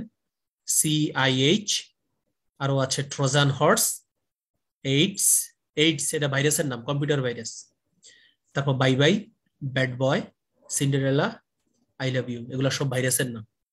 আবার অ্যান্টিভাইরাস আছে, সেটা হচ্ছে ম্যাকফে, নর্টন, AVG, কাসপারস্কি। আপনারা যারা ল্যাপটপ ব্যবহার করেন নিশ্চয় কোনো না কোনো অ্যান্টিভাইরাস আপনার কম্পিউটারে আছে, এর মধ্যেই হয়তো বা আছে। অ্যাভাস্ট, সিমানটেক, আভিরা, ডক্টর সলোমন পান্ডা, এগুলো হচ্ছে সব অ্যান্টিভাইরাস সফটওয়্যার। এরপরে দেখেন অপারেটিং সিস্টেম এর টাইপস, একটা হচ্ছে character user interface operating system, একটা graphical user interface operating system. Example গুলো মনে রাখবেন। আবার single user operating system, multi user operating system, এরকম যতগুলো টাইপ হতে পারে সবগুলো এখানে দেওয়া হয়েছে। যে মাল্টি টাস্ক অপারেটিং সিস্টেমের এক্সাম্পল হচ্ছে লিনাক্স, ইউনিক্স। ওকে, এখন দেখেন এর মধ্যে দেখেন অনেকগুলো আপনার জানা যে অপারেটিং সিস্টেম ফর কম্পিউটার, এই যে কম্পিউটারের জন্য এই উইন্ডোজ 1985, MS মানে মাইক্রোসফট ডস, এগুলো হচ্ছে মাইক্রোসফট কর্পোরেশন হচ্ছে এর ডেভেলপ করছে। আর যারা অ্যাপল ব্যবহার করেন, আইফোন মানে অ্যাপলেরই তো একটা প্রোডাক্ট আইফোন, আবার অ্যাপলের আইপ্যাড আছে, সেখানের মধ্যে যে অপারেটিং সিস্টেম সেটা হচ্ছে ম্যাক ওএস। এ কারণে কিন্তু দেখেন যারা আইফোন ব্যবহার করেছেন আবার যারা অ্যান্ড্রয়েড ব্যবহার করেছেন দেখবেন যে আইফোনের সিস্টেম ডিফারেন্ট, কারণ ওখানের মধ্যে ওই ম্যাক ওএস ব্যবহৃত হয়। আর অপারেটিং সিস্টেম ফর যে মোবাইল, সেটাও দেখেন এই যে অ্যান্ড্রয়েড যেটা আমি যেমন স্যামসাং ব্যবহার করি, সেটা হচ্ছে গুগলের। আবার আমার একটা আইফোন আছে, আইফোন 11, সেটা হচ্ছে আবার হচ্ছে iOS, সেটা হচ্ছে অ্যাপলের। এই জন্য দুইটার সিস্টেম ডিফারেন্ট। এরকম যেমন আরো আছে দেখেন, নোকিয়া কর্পোরেশনের একটা আছে সিম্বিয়ান, এটা হচ্ছে নোকিয়া কর্পোরেশনে। আর একটা আছে এই যে ব্ল্যাকবেরি, সেটা হচ্ছে যে রিসার্চ ইন মোশন, তারা ডেভেলপ করেছে। ওকে, এবার হচ্ছে কিছু প্রোগ্রামিং ল্যাঙ্গুয়েজ, এই যে যারা সিএসসি তে পড়ে তাদেরকে এসব ল্যাঙ্গুয়েজ শিখতে হয়। এই বিভিন্ন ল্যাঙ্গুয়েজ আছে, এর মধ্যে আমি বুয়েটে থাকাকালীন সময়ে সি আর C++ এই দুইটা শিখেছিলাম, যেহেতু আমি ইলেকট্রিক্যাল ইঞ্জিনিয়ার। আর যারা কম্পিউটার ইঞ্জিনিয়ার তাদেরকে আরো অনেকগুলো শিখতে হয়, বিশেষ করে এই ফোরট্রান, জাভা, ওই যে শেষে আছে জাভা, এগুলো সব হচ্ছে বিভিন্ন প্রোগ্রামিং এর নাম। আরেকটা দেখেন ডেটাবেস কুয়েরি ল্যাঙ্গুয়েজ। ডেটাবেস কি? এই যে ডেটাবেস হচ্ছে এই যে বাংলাদেশে যেমন ভোটার, ফর এক্সাম্পল 10 কোটি ভোটার আছে, তাদের এই প্রত্যেকের নাম, পিতার নাম, মাতার নাম, জন্ম তারিখ, এগুলো একটা ডেটাবেস। এখন এই 10 কোটি ডেটাবেস থেকে কোন একজনকে ফাইন্ড কিভাবে খুঁজবেন? নিশ্চয়ই NID দিয়ে খোঁজা যাবে। এই খোঁজার জন্য একটা ল্যাঙ্গুয়েজ ব্যবহার করা হয়, তাকে বলে ডেটাবেস কুয়েরি ল্যাঙ্গুয়েজ। সেটা হচ্ছে SQL, তারপরে QBE, এগুলো বিভিন্ন ল্যাঙ্গুয়েজের নাম। তারপরে কুয়েরি ল্যাঙ্গুয়েজ, এই তিনটা নাম আছে। এর মধ্যে আমি এই বাংলাদেশ কম্পিউটার কাউন্সিলে যে ট্রেনিং করেছিলাম সেখানে SQL ছিল, এটা পড়িয়েছিল ওই ট্রেনিং এ। SQL ছিল, এটা কেন ছিল? কারণ আমার চাকরির সাথে এটা সম্পর্কিত। বাংলাদেশের যত সরকারি চাকরিজীবী যারা চাকরিতে আছে বা যারা রিটায়ারমেন্টে গেছে, তাদের পেনশন, এই সব কিছুর জন্য এই কুয়েরি ল্যাঙ্গুয়েজটা আমাকে জানতে হয়। ফর এক্সাম্পল একজনের এনআইডি, সেই এনআইডি দিয়ে আমি সার্চ দিলেই তার ফুল তথ্য আমি কম্পিউটারে দেখতে পাই। ট্রান্সলেটর প্রোগ্রাম, তো ট্রান্সলেটর নাম থেকেই তো বুঝছেন যে ট্রান্সলেট করবে। যে মানুষের ভাষা হলো হাই লেভেল ল্যাঙ্গুয়েজ, আর কম্পিউটার বা মেশিন ভাষা হচ্ছে লো লেভেল ল্যাঙ্গুয়েজ। এই যে কম্পিউটার একমাত্র 0 আর 1 বুঝতে পারে, সে কারণে যে কোনো ভাষাকে আগে মেশিন ভাষাতে ট্রান্সলেট করতে হয়, যেটা আমি আপনাদেরকে বলেছিলাম যে আপনি ফর এক্সাম্পল এ লিখলেন, কম্পিউটার কিন্তু এ বুঝবে না। এর জন্য তার 8 বিটের একটা নাম্বার আছে, 8 বিট দিয়ে, এই সেটা মানে হলো এ। কম্পিউটার পরে কাজ করবে ওই 8 বিট নিয়ে। তো এখানে লেখা আছে যে হাই লেভেল ল্যাঙ্গুয়েজকে মেশিন ল্যাঙ্গুয়েজে পরিণত করে কম্পাইলার, আর হাই লেভেল ল্যাঙ্গুয়েজকে ওই যে মেশিন ল্যাঙ্গুয়েজে এক লাইন করে অনুবাদ করে ইন্টারপ্রেটার। এই জন্য ইন্টারপ্রেটারটা বেশি ভালো, কম্পাইলারের চেয়ে ইন্টারপ্রেটার বেশি ভালো। ওকে, বিভিন্ন সার্চ ইঞ্জিন আছে, যেমন আমি এখন যেটা দিয়ে কাজ করতেছি, আমি মাইক্রোসফট এজ দিয়ে কাজ করছি। আপনারা অনেক সার্চ ইঞ্জিন ব্যবহার করেছেন, গুগল, বিং, এগুলো সব সার্চ ইঞ্জিন। বাংলাও আছে পিপিলিকা search engine. Different file extension, আপনারা জানেন যে আপনি যদি কোনো লেখালেখি করেন, সেক্ষেত্রে আপনি যখন সেভ করবেন তখন দেখবেন ডক ফাইল বলে এটাকে, আমরা বলি ডক ফাইল। আবার আরেকটা আছে HTML, সেটার জন্য হচ্ছে .html। এরকম বিভিন্ন ফাইলের এক্সটেনশন আছে, যেমন পাওয়ার পয়েন্টে যদি কাজ করেন সেখানে সেভ হবে .pptx দ্বারা। আপনি যদি কোনো ভিডিও সেভ করেন, সেটা এখানে যেগুলো আছে এই যে .mp4, অনেকগুলো আপনাদের পরিচিত যেহেতু আপনারা কম্পিউটার ব্যবহার করেছেন। আর কারো যদি থাকে কম্প্রেসড ফাইল, তখন জিপ ফাইল বলি আমরা। ওকে, এখানে কিছু এই যে সামাজিক যোগাযোগ মাধ্যম আছে, এর মধ্যে ফেসবুক, টুইটার, ইনস্টাগ্রাম, লিঙ্কডইন, এগুলো আপনারা অনেকেই ব্যবহার করেছেন। আর এখানের মধ্যে প্রথম social networking site in Bangla, সেটার নাম হচ্ছে বেশত। নেক্সট, এখানে কিছু তথ্য আছে, এগুলো সহজ, এগুলো পারবেন। এই যে binary, octal, decimal, hexadecimal. Binary মানে 2 ভিত্তিক, অক্টাল 8 ভিত্তিক, ডেসিমেল হচ্ছে 10 ভিত্তিক, আর হেক্সাডেসিমেল 16 ভিত্তিক। এগুলা নিয়ে আমি ক্লাস নিয়েছিলাম। যেমন দেখেন 16 ভিত্তিকে যেমন একটা এক্সাম্পল দিছে, সেটা দিয়েছে দেখেন 26A। এটা কিন্তু একটা সংখ্যা, এটা হচ্ছে 16 ভিত্তিকে, এটা কিন্তু একটা সংখ্যা 26A। তো আপনারা এগুলা শিখবেন। এই 26A এটা হলো 16 ভিত্তিকে, এটা 10 ভিত্তিকে কত হবে, 8 ভিত্তিকে কত, 2 ভিত্তিকে কত। আবার দেখেন এখানে আছে 25, এটা আছে 10 ভিত্তিকে, এটা অন্যান্য ভিত্তিকে এটা কেমন দেখায়। আবার 715 8 ভিত্তিকে, সেটা অন্যান্য ভিত্তিকে কেমন হবে। 110011 সেটা 2 ভিত্তিকে, সেটা অন্যান্য ভিত্তিকে কেমন হবে। এগুলা নিয়ে হচ্ছে এখানে আলোচনা আছে। এরপরে হচ্ছে বাইনারি যোগ, এরপরে বিভিন্ন পরিবর্তন, এই যে ডেসিমেল থেকে বাইনারিতে কিভাবে পরিবর্তন করে, ডেসিমেল থেকে বাইনারি, তারপর ডেসিমেল থেকে অক্টাল। আমি আপনাদেরকে এভাবে শিখিয়েছিলাম, যারা আমার ক্লাস করেছিলেন। আমি বলেছিলাম যে ডেসিমেলকে কল্পনা করেন ঢাকা, ডেসিমেলকে কল্পনা করতে বলেছি ঢাকার সাথে, ডেসিমেলকে কল্পনা করতেছি ঢাকার সাথে। তো ঢাকা থেকে সব জেলায় যাওয়ার সুব্যবস্থা আছে। তাহলে ডেসিমেল থেকে বাইনারি, অক্টাল, হেক্সাডেসিমেল যাওয়ার কৌশল শিখিয়ে দিয়েছি, আবার উল্টাটাও শিখিয়ে দিয়েছি যে ডেসিমেল থেকে বাইনারি থেকে ডেসিমেল, অক্টাল থেকে ডেসিমেল, হেক্সাডেসিমেল থেকে ডেসিমেল। এখানে সেগুলাই আছে এক একটা এক্সাম্পল আকারে। আর আমার ইউটিউব চ্যানেলে আপনারা এটার ভিডিও পাবেন, সেখানে আমি একটা এক্সাম্পল আমার ইউটিউব চ্যানেলে আপনারা দেখবেন।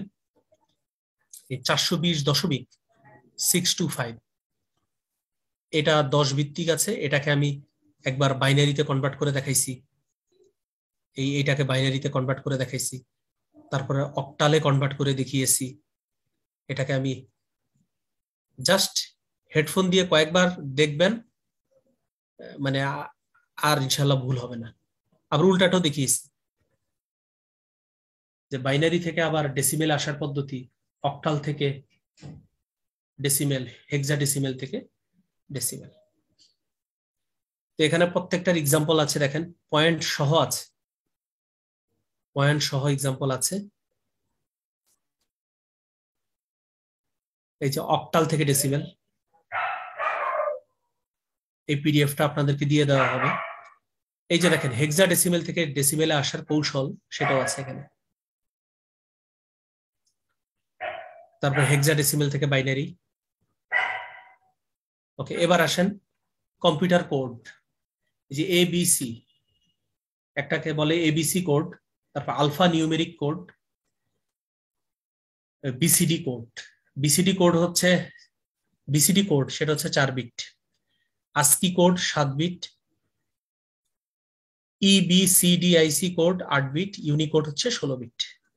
তারপর এখানে কিছু বুলিয়ান থিওরি আছে, একটু অবাক লাগবে অনেকের, যারা একদম নতুন দেখছেন তাদের একটু অবাক লাগবে যে এরকম বুলিয়ান থিওরি এরকম যে এ তার সাথে এক যোগ করলে 1 হয়, মানে বিষয়টা এরকম, 1 এর সাথে যাই যোগ করবেন 1 হবে। এর কারণটা হচ্ছে কম্পিউটার তো শুধু 0 আর 1 চেনে, আর কিছুই তো চেনে না। তাহলে এ হয় সে 0 হবে, অদারওয়াইজ 1 হবে। তাহলে এখন 0 1-এ যোগ করলে 1 হয়, কিন্তু আমি যখন লিখবো 1-এ 1-এ যোগ করলে 1 হয়, তখনই তো আমাকে ধরবেন কি বলেন আপনি। কারণটা হচ্ছে কম্পিউটারে তো 0 আর 1 এর বেশি যাওয়ার কোনো সুযোগ নেই, এর বেশি যাওয়ার কোনো সুযোগ নেই। ওকে, একজনে বলেছেন আমার ইউটিউব চ্যানেলের নাম কি, যারা নামটা জানেন একটু কমেন্টে একটু একটু লিঙ্কটা দিয়ে দেন, উনি এটা কপি করে রাখুক বা স্ক্রিনশট দিয়ে রাখুক, যে আমার ইউটিউব চ্যানেলের নাম আমার নামেই, সার্চ দিলেই চলে আসবে।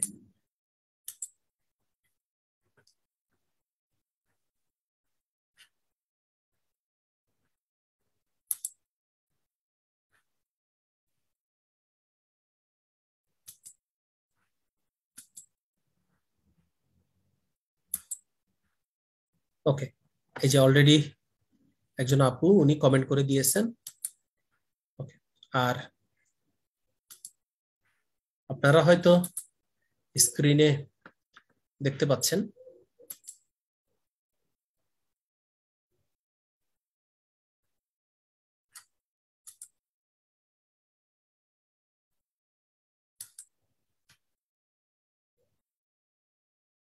ওকে, এই যে এখানে, এই যে এটা হচ্ছে, আপনাদের মধ্যে কজনের আসলে কথা বলতে ভালো লাগে, একটু চিন্তা করেন তো। কমিউনিকেশন আসলে কি? আমি কোন টেক্সট বুক ডেফিনিশন সংজ্ঞা আপনাদের সাথে শেয়ার করতে চাই। যে ওই তাহসান চলে আসলো, জেলা জজ আদালত, এই যে স্ক্রিনশট দিয়ে রাখতে পারেন, পরে ক্লাস শেষে আপনি একটু দেখে নিন। এখানে সিনিয়র সহকারী জেলা জজ আদালত, এই প্লে লিস্টে যাবেন তাহলে পাবেন, জেলা জজ আদালত। আমার নামেই, যে মোহাম্মদ ইকবাল হোসেন। দেওয়ানি আদালতের। ওকে, ঠিক আছে, আমরা যেখানে ছিলাম আমরা সেখানে আমরা ফেরত যাই। ওকে, ঠিক আছে, তো এখানে দেখেন এটাকে বলে বুলিয়ান থিওরামস, কিছু সূত্র। তো একে একে যোগ করলে 1 হয়, একে একে যোগ করলে 1 হয়। আবার দেখবেন যে এখানে সূত্র আছে a প্লাস a পূরক, এটা ইজ ইকুয়াল টু 1। কেন? a যদি 0 হয় তাহলে a পূরক সেটা 1 হবে, তাহলে যোগ 1। আবার a যদি হয় 1 তাহলে a পূরক হবে 0, সেটাও যোগ করলে 1 হয়। এরপরে আরো আছে a ইন্টু a। আপনি মনে করবেন যে a ইন্টু a মানে a স্কোয়ার, কিন্তু না, a ইন্টু a মানে a হয়। কারণ ধরেন a এর মান 1, 1 ইন্টু 1 মানে যেমন 1 হয়, 1 ইন্টু 1। আবার শেষে 0 ইন্টু 0 মানে তো 0 হয়, এই জন্য বলা হয় a ইন্টু a মানে হলো a হবে। এর পরে শুরু হলো মৌলিক গেট। এই মৌলিক গেটের উপরেও আমার একটা ইউটিউবে ভিডিও আছে, সেটা হচ্ছে এই মৌলিক, এই গেট নিয়ে আলোচনা। মৌলিক গেট 3টা আর সার্বজনীন গেট 2টা। মৌলিক গেট হচ্ছে and get, or gate, not get. আর সার্বজনীন গেট হচ্ছে নর নর আর ন্যান্ড গেট। এই তিনটা ক্লাস ফুল নিয়েছিলাম, এই binary octal hexadecimal, binary octal hexadecimal decimal, আর এই গেট নিয়ে তিনটা ক্লাস নিয়েছিলাম। ওকে, তো এরপরে দেখি আমরা একটু দেখি, এবার হচ্ছে এখন আমরা যাচ্ছি, আমরা তো কম্পিউটার শিখেছিলাম, এবার হচ্ছে এই মোবাইল সিস্টেম, মোবাইলেরও জেনারেশন আছে, এই যে 1G, এই যে 2G, 3G, 4G, এগুলো হচ্ছে মোবাইলের। প্রথম বিশ্বে 1G শুরু হয়েছিল উত্তর আমেরিকায়, সেটা 83 সালে। 2G শুরু হয়েছিল 91-তে ফিনল্যান্ডে, 3G শুরু হয়েছিল 98-তে জাপানে, আর দক্ষিণ কোরিয়ায় 2006 সালে 4G চালু হয়েছিল। আবার আপনারা জানেন উত্তর কোরিয়া 2006 সালে পারমাণবিক শক্তিধর দেশ হিসাবে আত্মপ্রকাশ করেছিল। মিল আছে, উত্তর কোরিয়া 2006 সালে পারমাণবিক শক্তিধর হিসেবে বিশ্ববাসীর কাছে উপস্থিত হয়েছে, আর দক্ষিণ কোরিয়া 2006 সালে 4G প্রথম চালু করেছে। আর এই সেই দক্ষিণ কোরিয়া আবার 2020 সালে 5G চালু করেছে। বাংলাদেশে সবকিছু একটু লেটে লেটে আসছে। ওকে, তো এখানের মধ্যে সেই এই যে এই মোবাইলের জেনারেশন আছে, মোবাইল সিস্টেমের প্রথম generation, second generation, third generation, কোন জেনারেশনে কোন মোবাইল সিস্টেম ইউজ হইতো। যেমন এখানের মধ্যে দেখেন, আপনারা এটার সাথে পরিচিত, এই যে সেকেন্ড জেনারেশনে GSM এরকম কয়টা, তারপর CDM এর সাথে নিশ্চয়ই পরিচিত, কোড ডিভিশন মাল্টিপল অ্যাক্সেস। আর ওই যে ফোর্থ জেনারেশনে দেখেন WiMAX 2, আবার LTE, এই নামগুলোর সাথে আপনারা পরিচিত। এবং দেখেন এই যখন সেকেন্ড জেনারেশন ছিল তখন কি কি করা যেত মোবাইলে, তখন SMS দেওয়া যেত, পিকচার SMS করা যেত, MMS করা যেত, এই যে GPRS, এই সুযোগটা ছিল সেকেন্ড জেনারেশনে। পরে থার্ড জেনারেশনে তো ভয়েস কল শুরু হয়ে গেল। এক সময় কিন্তু ভয়েস কল করা যেত না, এখন করা যায়। এখন তো যে তথ্য প্রযুক্তি আসছে, যে কোনো ক্রিমিনাল, বিশেষ করে যে ছিনতাইকারী মোবাইল ছিনতাই করে, তার এই মোবাইল ট্র্যাক করে পুলিশ, সিম যদি কোনো ডিভাইসে কানেকশন থাকে তাইলে সেটাও ট্র্যাক করে। ওকে, আমরা 12তম পৃষ্ঠায় আছি। তো এখানে সেই মোবাইল ফোন নিয়ে কিছু বলা হয়েছে, যে বাংলাদেশে প্রথম মোবাইল ফোন আসে 1993 সালে, আর এখন 2023 সাল, 30 বছরের ব্যবধানে দেখেন কি অবস্থা। 1993 সালে যেখানে একটা মোবাইল ফোন ছিল বাংলাদেশে, প্রথমে এসেছে, মানে প্রথমে তো একজন ব্যবহার করেছে, এরপরে আস্তে আস্তে আরো ব্যবহারকারীর সংখ্যা বাড়ছে। সেই 30 বছরের ব্যবধানে এখন বাংলাদেশে মোবাইল ব্যবহারকারীর সংখ্যা প্রায় 10 কোটির কাছাকাছি। বাংলাদেশে প্রথম মোবাইল কোম্পানি সিটিসেল, সিটিসেল সবচেয়ে বেশি গ্রাহক গ্রামীণ ফোনের, এটা আপনারা জানেন। আর বর্তমানে মোবাইল কোম্পানি সেটা কিন্তু এয়ারটেল আর রবি, এরা কিন্তু একসাথে, আর সিটিসেল বর্তমানে বন্ধ। আর আমাদের দেশে 3G প্রথম চালু করে হচ্ছে টেলিটক। মাইকটা মিউট করেন। এই যে দেশে প্রথম 3G চালু করে হচ্ছে টেলিটক। টেলিটক এটা কিন্তু সরকার ভর্তুকি দিয়ে এটাকে টিকিয়ে রাখছে টেলিটক। এই যে 2012 সালের 14 অক্টোবর এই টেলিটক 3G চালু করেছে।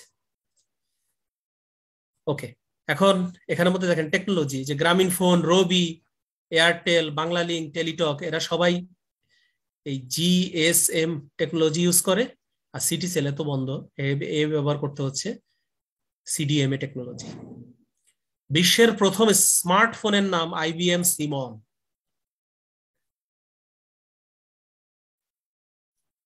ওকে, নেক্সট কম্পিউটার নেটওয়ার্ক আছে। ওকে, এগুলো আপনারা জানেন, যে পার্সোনাল এরিয়া নেটওয়ার্ক সবচেয়ে ছোট জায়গা, তারপর আরেকটু বড় হচ্ছে লোকাল এরিয়া নেটওয়ার্ক 100 মিটার পর্যন্ত।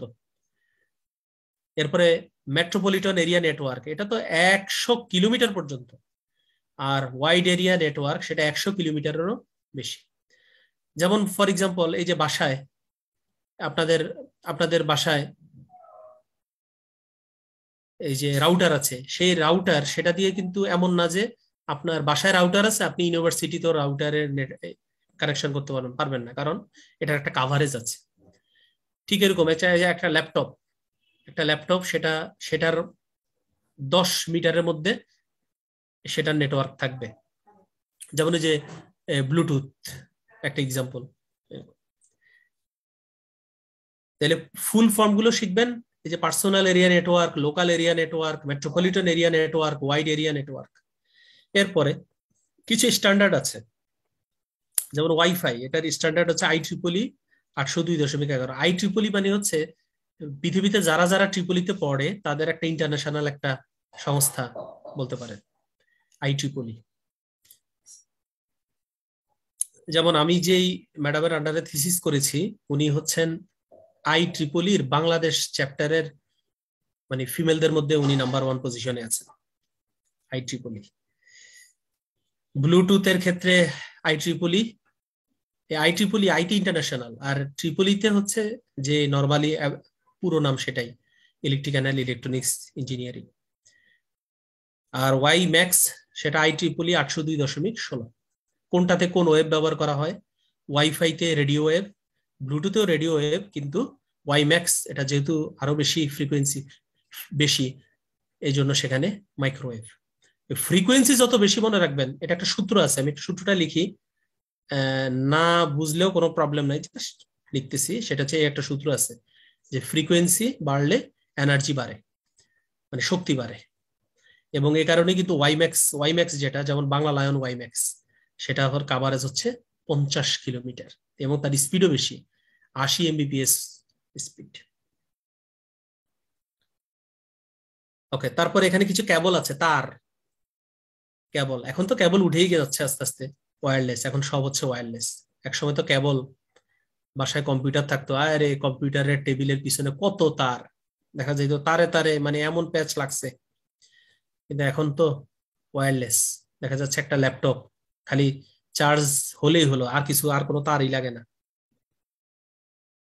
ওকে, এটা রিপিট অলরেডি আলোচনা হয়েছে। CMUI4, CMUI5। আমি আমার জীবনের ইতিহাস একটু বলেছি। আমি যখন এগুলো পড়ি, আমি প্রথমে মনে করছিলাম এসি মানে হচ্ছে সমুদ্র, পরে জানলাম যে না, south east Asia, middle east, West east, মানে দ্যাট ইজ জায়গার নাম, এভাবে করে সংক্ষেপে লেখা। ওকে, এর মধ্যে CMUI4 যেটা 2006 সালে বাংলাদেশ কানেকশন হয়েছে, তার ল্যান্ডিং স্টেশন হচ্ছে কক্সবাজারের ঝিলংজা। আর CMUI5 যেটার সাথে বাংলাদেশ যুক্ত হয়েছে 2017 সালে, সেটার মানে ল্যান্ডিং স্টেশন হচ্ছে বাংলাদেশে পটুয়াখালীর কুয়াকাটায়। তারিখ সহ পড়ার চেষ্টা করবেন, একটু বেশি করেই পড়েন। আপনারা প্রায় সময় কোশ্চেন করেন, স্যার এত তথ্য কিভাবে পড়বো, কিভাবে মনে রাখবো? হ্যাঁ ঠিক আছে, আমার ক্ষেত্রে এই একই কথা প্রযোজ্য। 100টা মনে রেখে পরীক্ষার হলে গিয়েছি, প্রায় 40টাই ভুলে গেছি, বাকি 60টা দিয়ে ইনশাল্লাহ প্রিলি পাস হয়ে গেছে। এখানে আরো কিছু ইন্টারনেট প্রোটোকল আছে, এই প্রোটোকল গুলোর এই তো তথ্যটা একটু জেনে নিয়েন যে সারা বিশ্বে ইন্টারনেট সংযোগের ক্ষেত্রে সর্বাধিক জনপ্রিয় এবং আদর্শ প্রোটোকল হচ্ছে এই যে TCP IP, তারপরে HTTP আছে, হাইপার টেক্সট ট্রান্সফার প্রোটোকল, এরকম। ওকে, এখানের মধ্যে এই যে আমার আপনার ইমেল অ্যাড্রেস যে আছে, এখানে একটা ইমেল অ্যাড্রেস দিছে imran@gmail.com। আপনারও যদি ইমেল অ্যাড্রেস আছে, @এর আগে যা কিছুই লিখছেন ওইটা হচ্ছে আপনার অ্যাকাউন্ট বা ইউজার নেম। তো জানেন। এরপরে জিমেল, এটা হচ্ছে সার্ভার নেম। আপনি যদি জিমেল সার্ভার ইউজ না করেন তাহলে আপনি ইয়াহুতে খোলেন, ইয়াহু। আর এই .com, এটা যে জানেন তো, এটা কম মানে কমার্শিয়াল। তারপরে এখানে আরো কিছু থাকে, MIL থাকলে মিলিটারি, এরকম আরো ORG থাকলে অর্গানাইজেশন, এরকম .com, .org, .bd, বিডি মানে বলবো আবার বাংলাদেশ, .us মানে ইউএস এর, এরকম। ওকে, এখানে হচ্ছে ইউআরএল বলতে বোঝায় যে আমরা যে সার্চ দিই, দেখবেন যে আমরা HTTP তারপরে কোলন 2টা স্ল্যাশ এরকম করে যে সার্চ দিই, তারপরে আমরা যেটাতে যাইতে চাই সেটা লিখি এখানে, যেমন www.buet.ac.bd, তারপর আরো স্পেসিফাই করে যেতে চাই। অনেক সময় আমরা দেখবেন যে অ্যাড্রেসটা দিলে অ্যাড্রেসটাতে ক্লিক করলে একদম জায়গা মতো আপনাকে নিয়ে যাবে, একদম ওই যে শেষে লেখা HTML ফাইল নেম একদম ওই পর্যন্ত আপনাকে নিয়ে যাবে। এই যে বাঁকা বাঁকা দাগ দিয়ে একদম টু দা পয়েন্টে আপনাকে অ্যাড্রেস দিয়ে দেওয়া যায়। ওকে, ভাই এরপর ইউআরএল ফুল মিনিং কি?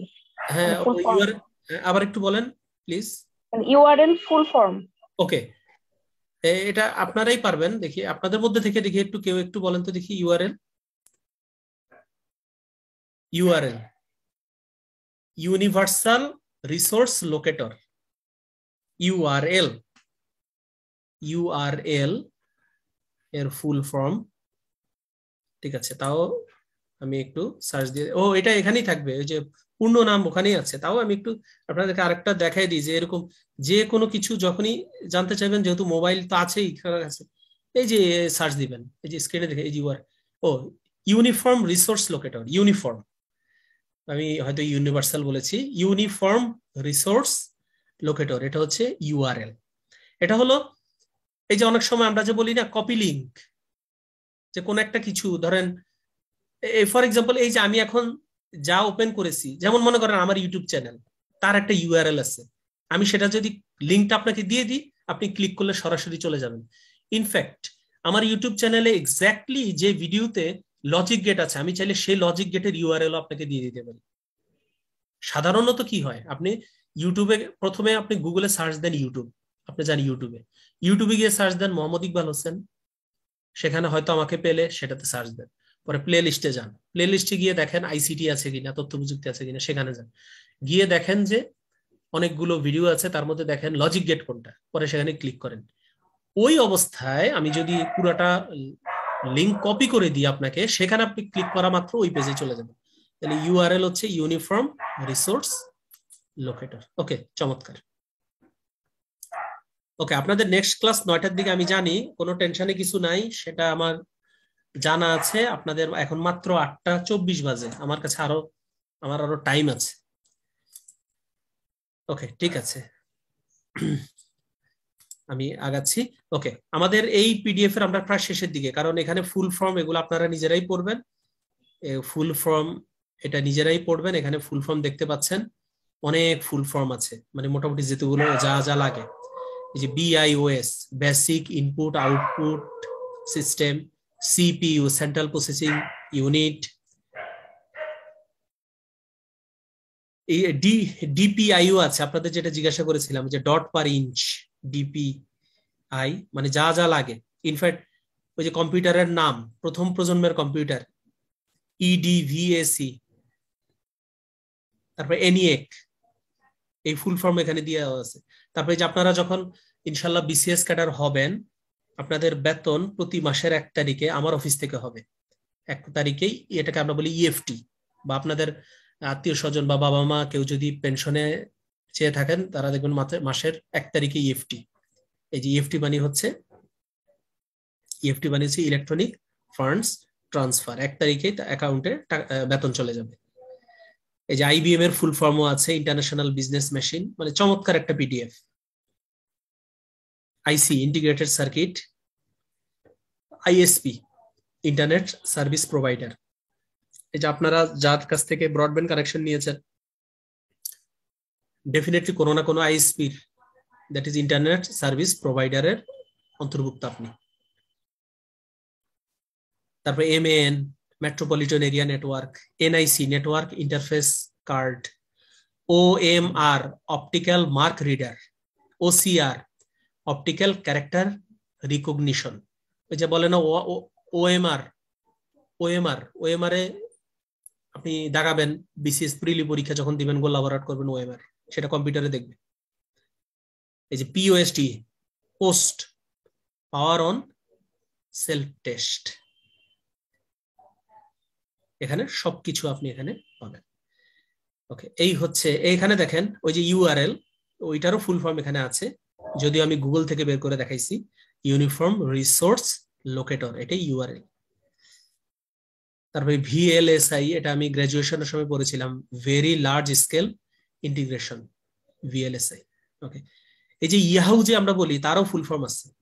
ইয়াহু এর ফুল ফর্ম হচ্ছে ইয়েট অ্যানাদার হায়ারার্কিক্যাল অফিসিয়াস ওরাকল। ওকে, এবার আমাদের আজকের ক্লাসের আরেকটা পোর্শন, সেটা হচ্ছে 43তম 44তম বিসিএস এর আসা যে প্রশ্নগুলা। এটা আমাদের কি বেশিক্ষণ সময় লাগবে না, কারণ এখানে সবকিছু আছে, এখানে সবকিছু এখানে উত্তর লেখাই আছে, খালি একটু ডিসকাশন করে দেব। আর আপনাদের জিজ্ঞাসা থাকলে আপনারা তো করবেন অবশ্যই। তো শুরুতেই 43তম বিসিএস এর এই কোশ্চেনটা দেখেন। এসসিএসআই এর পূর্ণরূপ কি? এসসিএসআই এর পূর্ণরূপ হচ্ছে স্মল কম্পিউটার সিস্টেম ইন্টারফেস, এসসিএসআই। আর এটা সম্পর্কে যদি একটু ডিটেল জানতে চান, তাহলে এসসিএসআই এর পূর্ণরূপ small computer system interface. Interface মূলত এক ধরনের লজিক সার্কিট যা কোনো ডিজিটাল অবস্থায় কম্পিউটারের সাথে পেরিফেরাল ডিভাইসগুলো, যেমন input device, output device, memory device সংযোগ সাধন করে।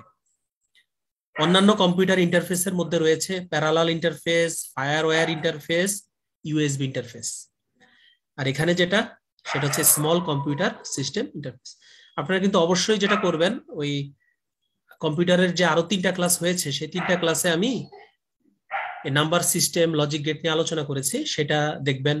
আমার ইউটিউব চ্যানেলে 2টা ভিডিও আছে, একটা নাম্বার সিস্টেমের ভিডিও আর একটা লজিক গেটের ভিডিও, ওই 2টা দেখবেন। আর এখন আমি 43তম 44তম বিসিএস এর প্রশ্নগুলো একটু আলোচনা করে দিচ্ছি। নিচের কোন ডিভাইসটি ইনপুট আউটপুট বোথ? তো সেটাকে টাচ স্ক্রিন, এটা আজকে আলোচনা হয়েছে। টাচ স্ক্রিন হচ্ছে বোথ ইনপুট আউটপুট। এই তো এখানে দেখেন এরকম একটা প্রশ্ন আসবেই যে নিচের কোন অক্টাল সংখ্যাটি ডেসিমেল 55 এর সমতুল্য? দ্যাট ইজ, কোশ্চেনটা হচ্ছে এরকম, 55 এটা ডেসিমেল, এটা অক্টালে কত? 55 এটা ডেসিমেল, এটা অক্টালে কত সেটা। তাহলে আপনাকে জানতে হবে কিভাবে ডেসিমেল থেকে অক্টালে যায়।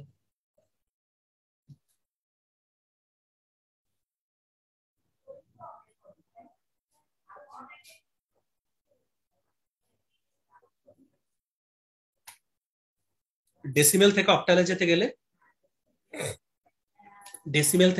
যেতে গেলে 8 দিয়ে ভাগ করতে হয়। এই স্ক্রিনে এক জায়গায় একটা ভুল আছে, প্রিন্টিং মিস্টেক, বলতে পারেন কিনা?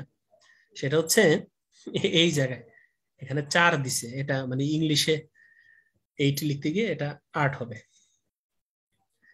মানে 55কে 8 দিয়ে ভাগ করলে ভাগফল 6, ভাগশেষ 7, আবার 8 দিয়ে ভাগফল 0, ভাগশেষ 6।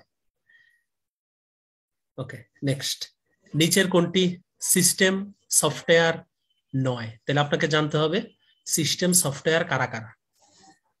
তাহলে সিস্টেম সফটওয়্যার হচ্ছে লিনাক্স, অ্যান্ড্রয়েড, তারপরে অ্যাপলের আইওএস। আর মোজিলা ফায়ারফক্স এ তো কোনো সিস্টেম সফটওয়্যার না।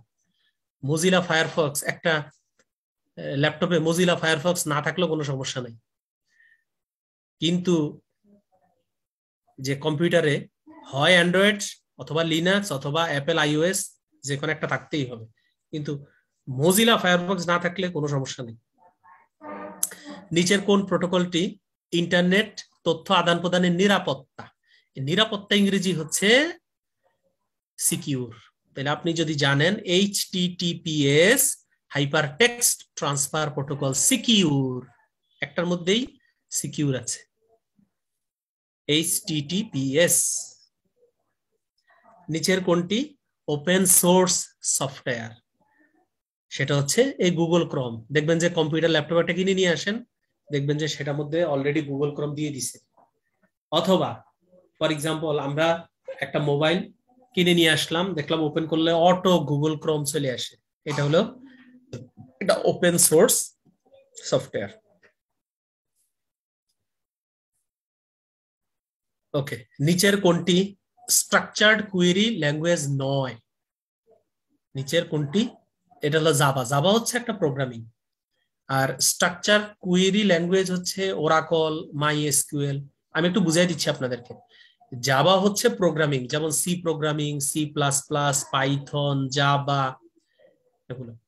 আর এই কুয়েরি ল্যাঙ্গুয়েজ মানে হলো, আমি আপনাকে বলেছিলাম যে বাংলাদেশে প্রায় 10 কোটি ভোটার আছে, নির্বাচন অফিসে 10 কোটি ভোটারের ডেটাবেজ আছে, সেখান থেকে কুইরি, কুইরি মানে কি, ওই যে পুলিশ যেমন এনকোয়ারি করে, এনকোয়ারি মানে খোঁজা, অনুসন্ধান।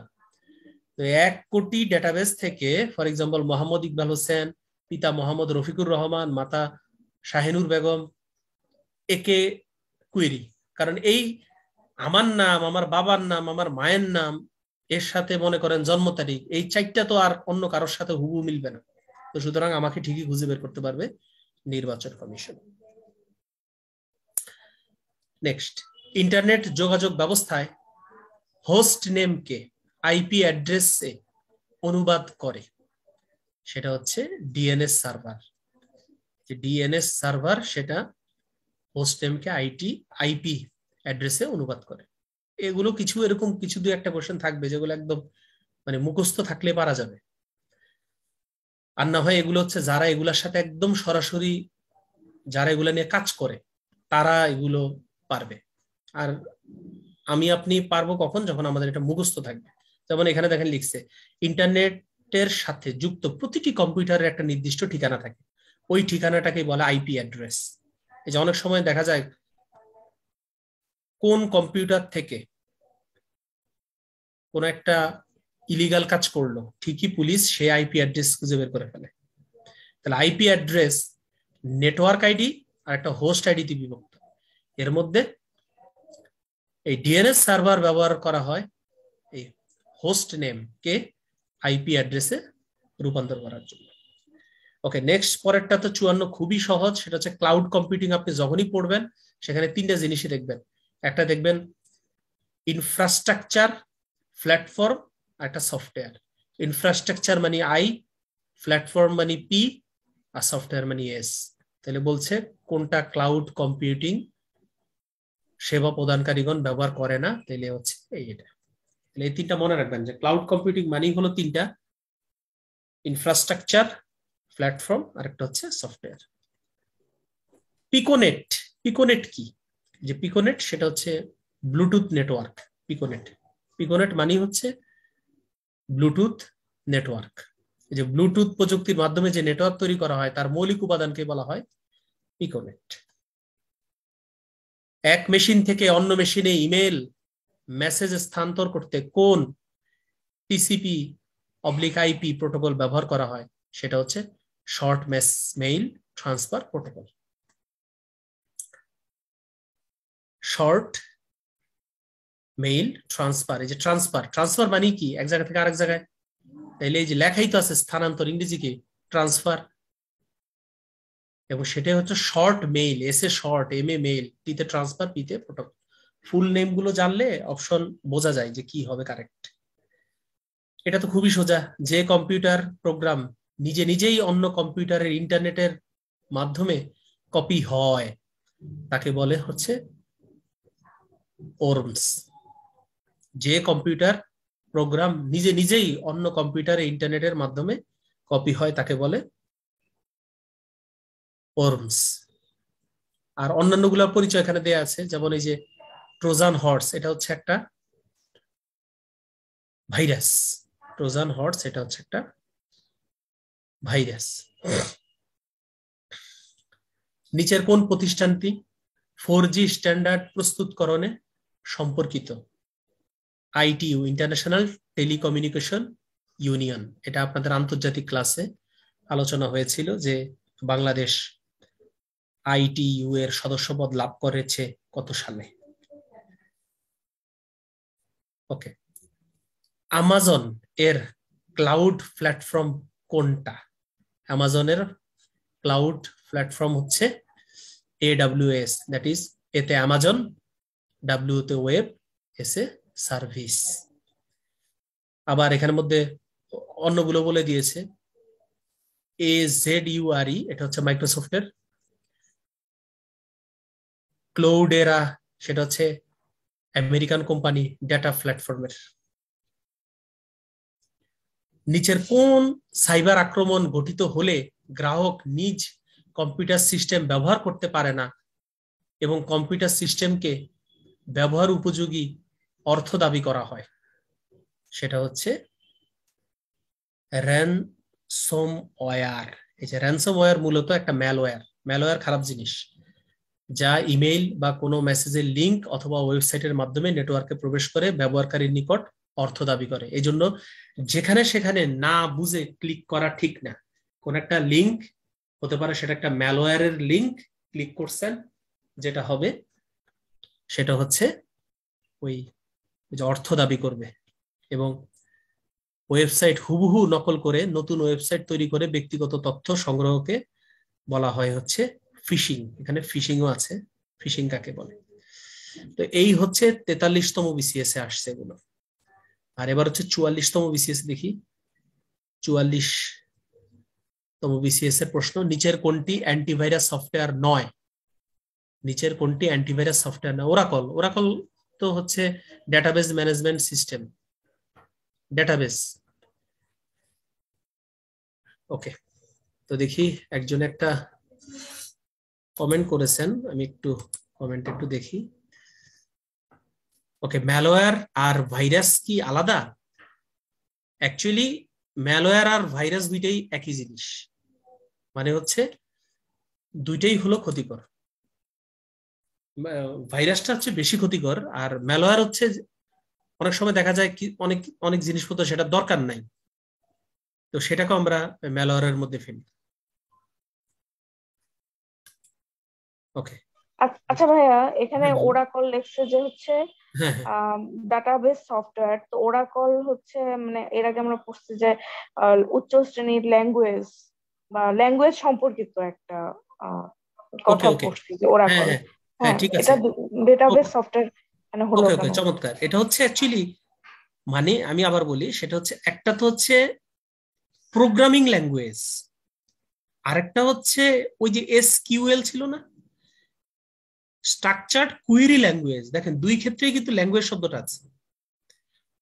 প্রোগ্রামিং ল্যাঙ্গুয়েজ হচ্ছে C, C plus, Java, Python. আর এসকিউএল মানে হচ্ছে স্ট্রাকচার্ড কুয়েরি ল্যাঙ্গুয়েজ, এটা কুয়েরি মানে খোঁজা। সেইখানে হচ্ছে খোঁজা কোত্থেকে খুঁজবে, ডেটাবেস থেকে খুঁজবে, তাহলে ডেটাবেস সফটওয়্যার সেটাই হলো এই ওরাকল। এই যে ওরাকল, এমএস এক্সেস, তারপরে মাই এসকিউএল। আপনি কি বুঝতে পারছেন নাকি আমি আরো এক্সপ্লেন করব? হ্যাঁ ভাইয়া, বুঝতে পারছি। ওকে, ঠিক আছে। মানে আমি আপনাকে আরো ভালো বুঝিয়ে দিচ্ছি যে এখানে এই প্রোগ্রামিং ল্যাঙ্গুয়েজ সেটা হচ্ছে C program, C plus plus programme, Java, Python এগুলো। আর এসকিউএল যেটা, সেটা হচ্ছে structured query language. Structured query language, structured query language মানে হলো এটা ইউজ করে কোনো ডেটাবেস থেকে কোনো নির্দিষ্ট তথ্য সেটাকে কুয়েরি করে। কুয়েরি মানে অনুসন্ধান করে, খুঁজে বের করে।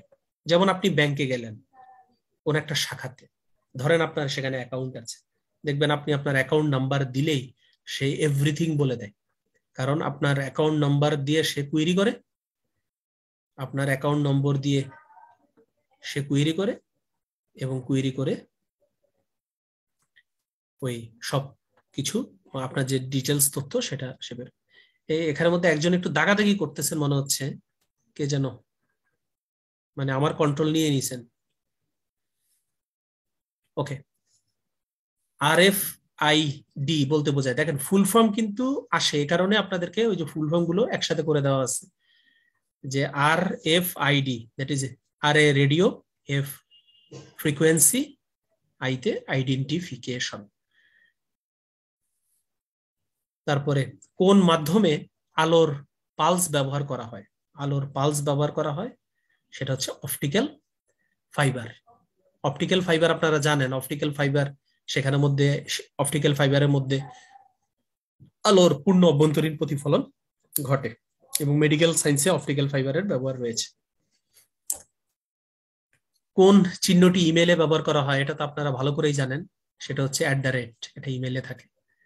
এরপরে দেখেন 1011110, এটা দেয়া আছে বাইনারিতে, এটাকে ডেসিমেলে কনভার্সন। তাহলে ডেসিমেল থেকে বাইনারিতে কিভাবে কনভার্সন করে, এটা যারা পারেন আলহামদুলিল্লাহ, আর যারা হয়তো এখনো পড়া হয়নি আপনাদের কাছে রিকোয়েস্ট, আইসিটির 3টা ক্লাস নিয়েছি আপনাদের এক্সক্লুসিভ এডুকেশন এইডে, সেই 3টা ক্লাস দেখবেন, প্লাস আমার ইউটিউব চ্যানেলে ভিডিও আছে সেটাও দেখবেন। ইনশাল্লাহ এই নাম্বার সিস্টেম নিয়ে কোনো প্রবলেম থাকবে না।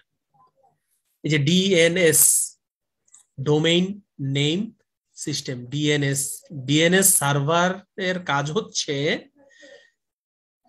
ডোমেইন নেমকে আইপি অ্যাড্রেসে পরিণত করা। যেমন ফর এক্সাম্পল, ডোমেইন নেমকে আইপি অ্যাড্রেসে পরিণত করা। ডোমেইন নেম যেমন এই যে www.buet.ac.bed, আপনি এটা দিয়ে সার্চ দিলেন, এটা হলো এই যে বুয়েট, এটা হচ্ছে ডোমেইন নেম। পরে ডিএনএস কি করে, এই ডোমেইন নেমকে ওই আইপি যে অ্যাড্রেস আছে, বুয়েটের একটা আইপি অ্যাড্রেস আছে, সেটাতে পরিবর্তন করে। এবার আসেন এই যে ওপেন সোর্স ডিবিএমএস মানে কি, database management system. Database management system এটা যখনই আসবে সেখানেই দেখবেন যে এই দেখেন মাই এসকিউএল, কিউ মানে কুয়েরি, এসকিউ লাইট, কিউ মানে query, port grey SQL, Q মানে কুয়েরি, মানে এই কুয়েরি শব্দ থাকেই। আর এই কুয়েরি কখন করে, ডেটাবেজ সেখানে অনেক ডাটা থাকে। তাহলে এখানে নিচের কোনটি ওপেন সোর্স, যে ওপেন সোর্স সেটা হচ্ছে মাই এসকিউএল। আরো ওপেন সোর্স আছে মাই SQL, SQLite, post grey SQL, ইন্টারবেজ, এগুলো সবই হচ্ছে ওপেন সোর্স। কিন্তু এই যে বাকি যেগুলো আছে এগুলো ওপেন সোর্স না। নিচের কোনটি আউটপুট ডিভাইস নয়, মানে হচ্ছে বুঝতেই পারছেন নিচের কোনটি আউটপুট ডিভাইস নয়। তাহলে আউটপুট ডিভাইস নয় সেটাকে তার মানে কি ইনপুট ডিভাইস হতে পারে, সেটা হচ্ছে মাইক্রোফোন। মাইক্রোফোন তো ইনপুট, মাইক্রোফোনে মুখের সামনে ধরে আমরা কথা বলি, আমাদের কথাটা মাইক্রোফোন কি করে, বিদ্যুতে পরিণত করে। ওকে, নিচের কোন মেমোরিটিতে অ্যাক্সেস টাইম সবচেয়ে কম, তো সেটা হচ্ছে রেজিস্টারে। রেজিস্টার একটা মেমোরি, সেখানে অ্যাক্সেস টাইম হচ্ছে সবচেয়ে কম। এর কারণও আছে, মানে রেজিস্টার ক্ষুদ্রতম সময় বিট ধারণ করতে পারে, এই কারণে। রেজিস্টার হচ্ছে মেমোরি, যেমন আপনার মোবাইলে মনে করেন 64 জিবি মেমোরি আছে, 64 জিবি, এটার ক্ষুদ্র একক হচ্ছে এমবি, এমবির ক্ষুদ্র একক হচ্ছে কেবি, এরকম যেতে যেতে এক সময় ধরেন 4 বিটের একটা রেজিস্টার অনেক ছোট। নিচের কোন ডিভাইসটি ডিজিটাল সিগন্যালকে অ্যানালগ সিগন্যালে রূপান্তর করে, তো সেটা হচ্ছে মডেম। ডিজিটাল সিগন্যালকে অ্যানালগ সিগন্যালে রূপান্তর করে, ডিজিটালকে অ্যানালগ সিগন্যালে রূপান্তর। ডিজিটাল সিগন্যাল মানে কি, যে 0 1 এটা দিয়ে যে সিগন্যাল, যেটা এরকম দেখতে, তাকে বলে ডিজিটাল সিগন্যাল। আর অ্যানালগ সিগন্যাল কোনটা, অ্যানালগ সিগন্যাল হচ্ছে এরকম। এই যে ডিজিটাল সিগন্যালকে অ্যানালগ সিগন্যালে রূপান্তর করা হচ্ছে মডেম। মডেম নামটা এসেছে মডুলেশন আর ডিমডুলেশন থেকে। মডুলেশন থেকে এসেছে মড, আর যে ডিমডুলেশন ওখান থেকে আসছে ডেম, একসাথে করে নাম দিয়েছে মডেম। কিবোর্ড এবং সিপিইউর মধ্যে কোন পদ্ধতিতে ডেটা ট্রান্সমিশন হয়, সেটা হচ্ছে সিমপ্লেক্স। 3টা জিনিস বলবো, simplex, half duplex, full duplex. Simplex হচ্ছে শুধু একদিকে যাবে, সেটা হচ্ছে সিমপ্লেক্স। যেমন মনে করেন আমরা টিভি দেখি, বিটিভিতে আমার আপনার ইচ্ছা মতো কিছু হবে না, বিটিভি যা দেখাবে তাই দেখতে হবে, এটা হলো সিমপ্লেক্স। হাফ ডুপ্লেক্স হচ্ছে যেমন পুলিশের ওয়াকি টকি, একজনে কথা বললো, কথা বলার শেষে বলে ওভার বললে তখন আবার অন্যদিকের কথা শোনা যায়। আর ফুল ডুপ্লেক্স হচ্ছে বর্তমানে আমরা যে কথা বলি, যেমন আমি যে এখন ক্লাস নিচ্ছি, এটা কিন্তু ফুল ডুপ্লেক্স, আপনারাও কথা বলতে পারছেন যে কোনো মুহূর্তে, এটা ফুল ডুপ্লেক্স। তাহলে কিবোর্ড আর সিপিইউর মধ্যে হচ্ছে সিমপ্লেক্স, খালি একদিকেই ডেটা যায়, এবং সেটা হচ্ছে এই কিবোর্ড থেকেই খালি সিপিইউর দিকে যায়। এবার হচ্ছে ব্লক চেইন। এই ব্লক চেইনের উপর একটা ক্লাস হয়েছিল বাংলাদেশ কম্পিউটার কাউন্সিলে, একজন ভদ্রলোক ক্লাস নিতে এসেছিলেন। ব্লক চেইন এর প্রতিটি ব্লক কি তথ্য বহন করে, সেটা হচ্ছে এটা অনেক ভাস্ট একটা জিনিস, খালি মুখস্থ রাখেন। ব্লক চেইনের প্রতিটি block, A hash pointer two previous block, time stamp, list of transactions, এই সব তথ্যই বহন করে। এই ব্লক চেইনের উপরে আমাদের ওই ট্রেনিং একটা পুরো ক্লাসই হয়েছিল ব্লক চেইন। জাস্ট একটু জেনে রাখেন, ইন ফিউচারে এই ব্লক চেইন, বিটকয়েন, ক্রিপ্টোকারেন্সি এগুলো আসতেছে। এগুলো অনেক হাইফাই প্রযুক্তি। আজকে আমরা পড়েছিলাম ব্লুটুথের স্ট্যান্ডার্ড হচ্ছে IEEE 802.15। আরো দুইটা শিখেছিলাম, একটা ওয়াইফাই আর একটা ওয়াইম্যাক্স। আজকের লাস্ট প্রশ্ন, মাল্টিটাস্কিং অপারেটিং সিস্টেম নয়। তাহলে আমাকে জানতে হবে মাল্টিটাস্কিং অপারেটিং সিস্টেম কারা কারা। তো এই যে উইন্ডোজ NT, ডস, এগুলো সবই হচ্ছে মাল্টিটাস্কিং অপারেটিং সিস্টেম।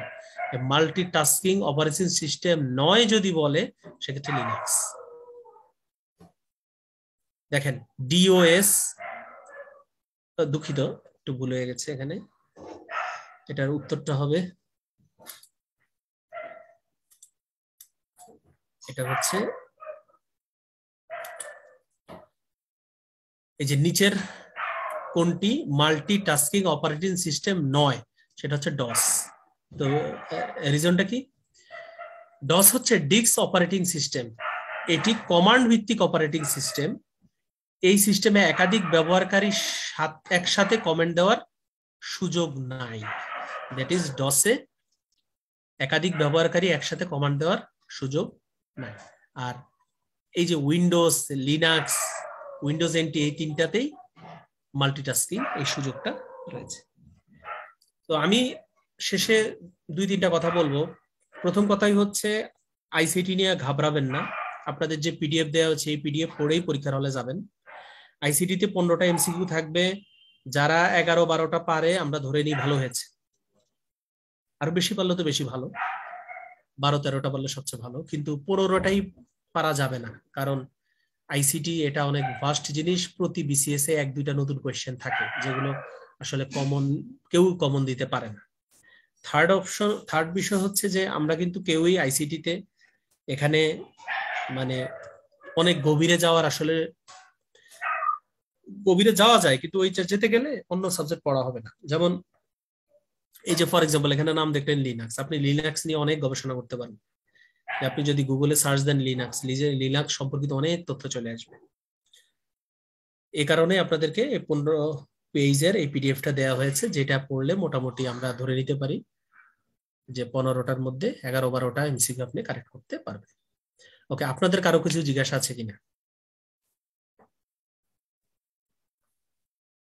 যদি জিজ্ঞাসা না থাকে তাহলে আজকের ক্লাস আমরা শেষ করব। ভাই ICT PDF-টা কি আবার গ্রুপে দেওয়া যাবে কাইন্ডলি? এটা হ্যাঁ অবশ্যই দেওয়া যাবে, কোনো সমস্যা নেই, গ্রুপে দেওয়া যাবে। ওই যে 15টা পেজ নাকি? জি জি জি, আজকে যেটা পড়ানো হয়েছে। ওকে ঠিক আছে, এটা আবার গ্রুপে দিয়ে দিব, কোনো প্রবলেম নাই। আর আপনি যদি ওই আমাকে মেসেঞ্জারে আপনার ইমেল অ্যাড্রেস দেন, আমি আপনাকে ডাইরেক্ট ইমেলও করে দিতে পারবো, কোনো প্রবলেম নেই। তো ঠিক আছে, সবাই ভালো থাকবেন। আপনাদেরকে অসংখ্য ধন্যবাদ, ধৈর্য ধরে প্রায় 1 ঘন্টা 50 মিনিট আমার সাথে ছিলেন। আমি চেষ্টা করেছি একটু ইজি করে দেওয়ার জন্য। আল্লাহ হাফেজ, আসসালামু আলাইকুম।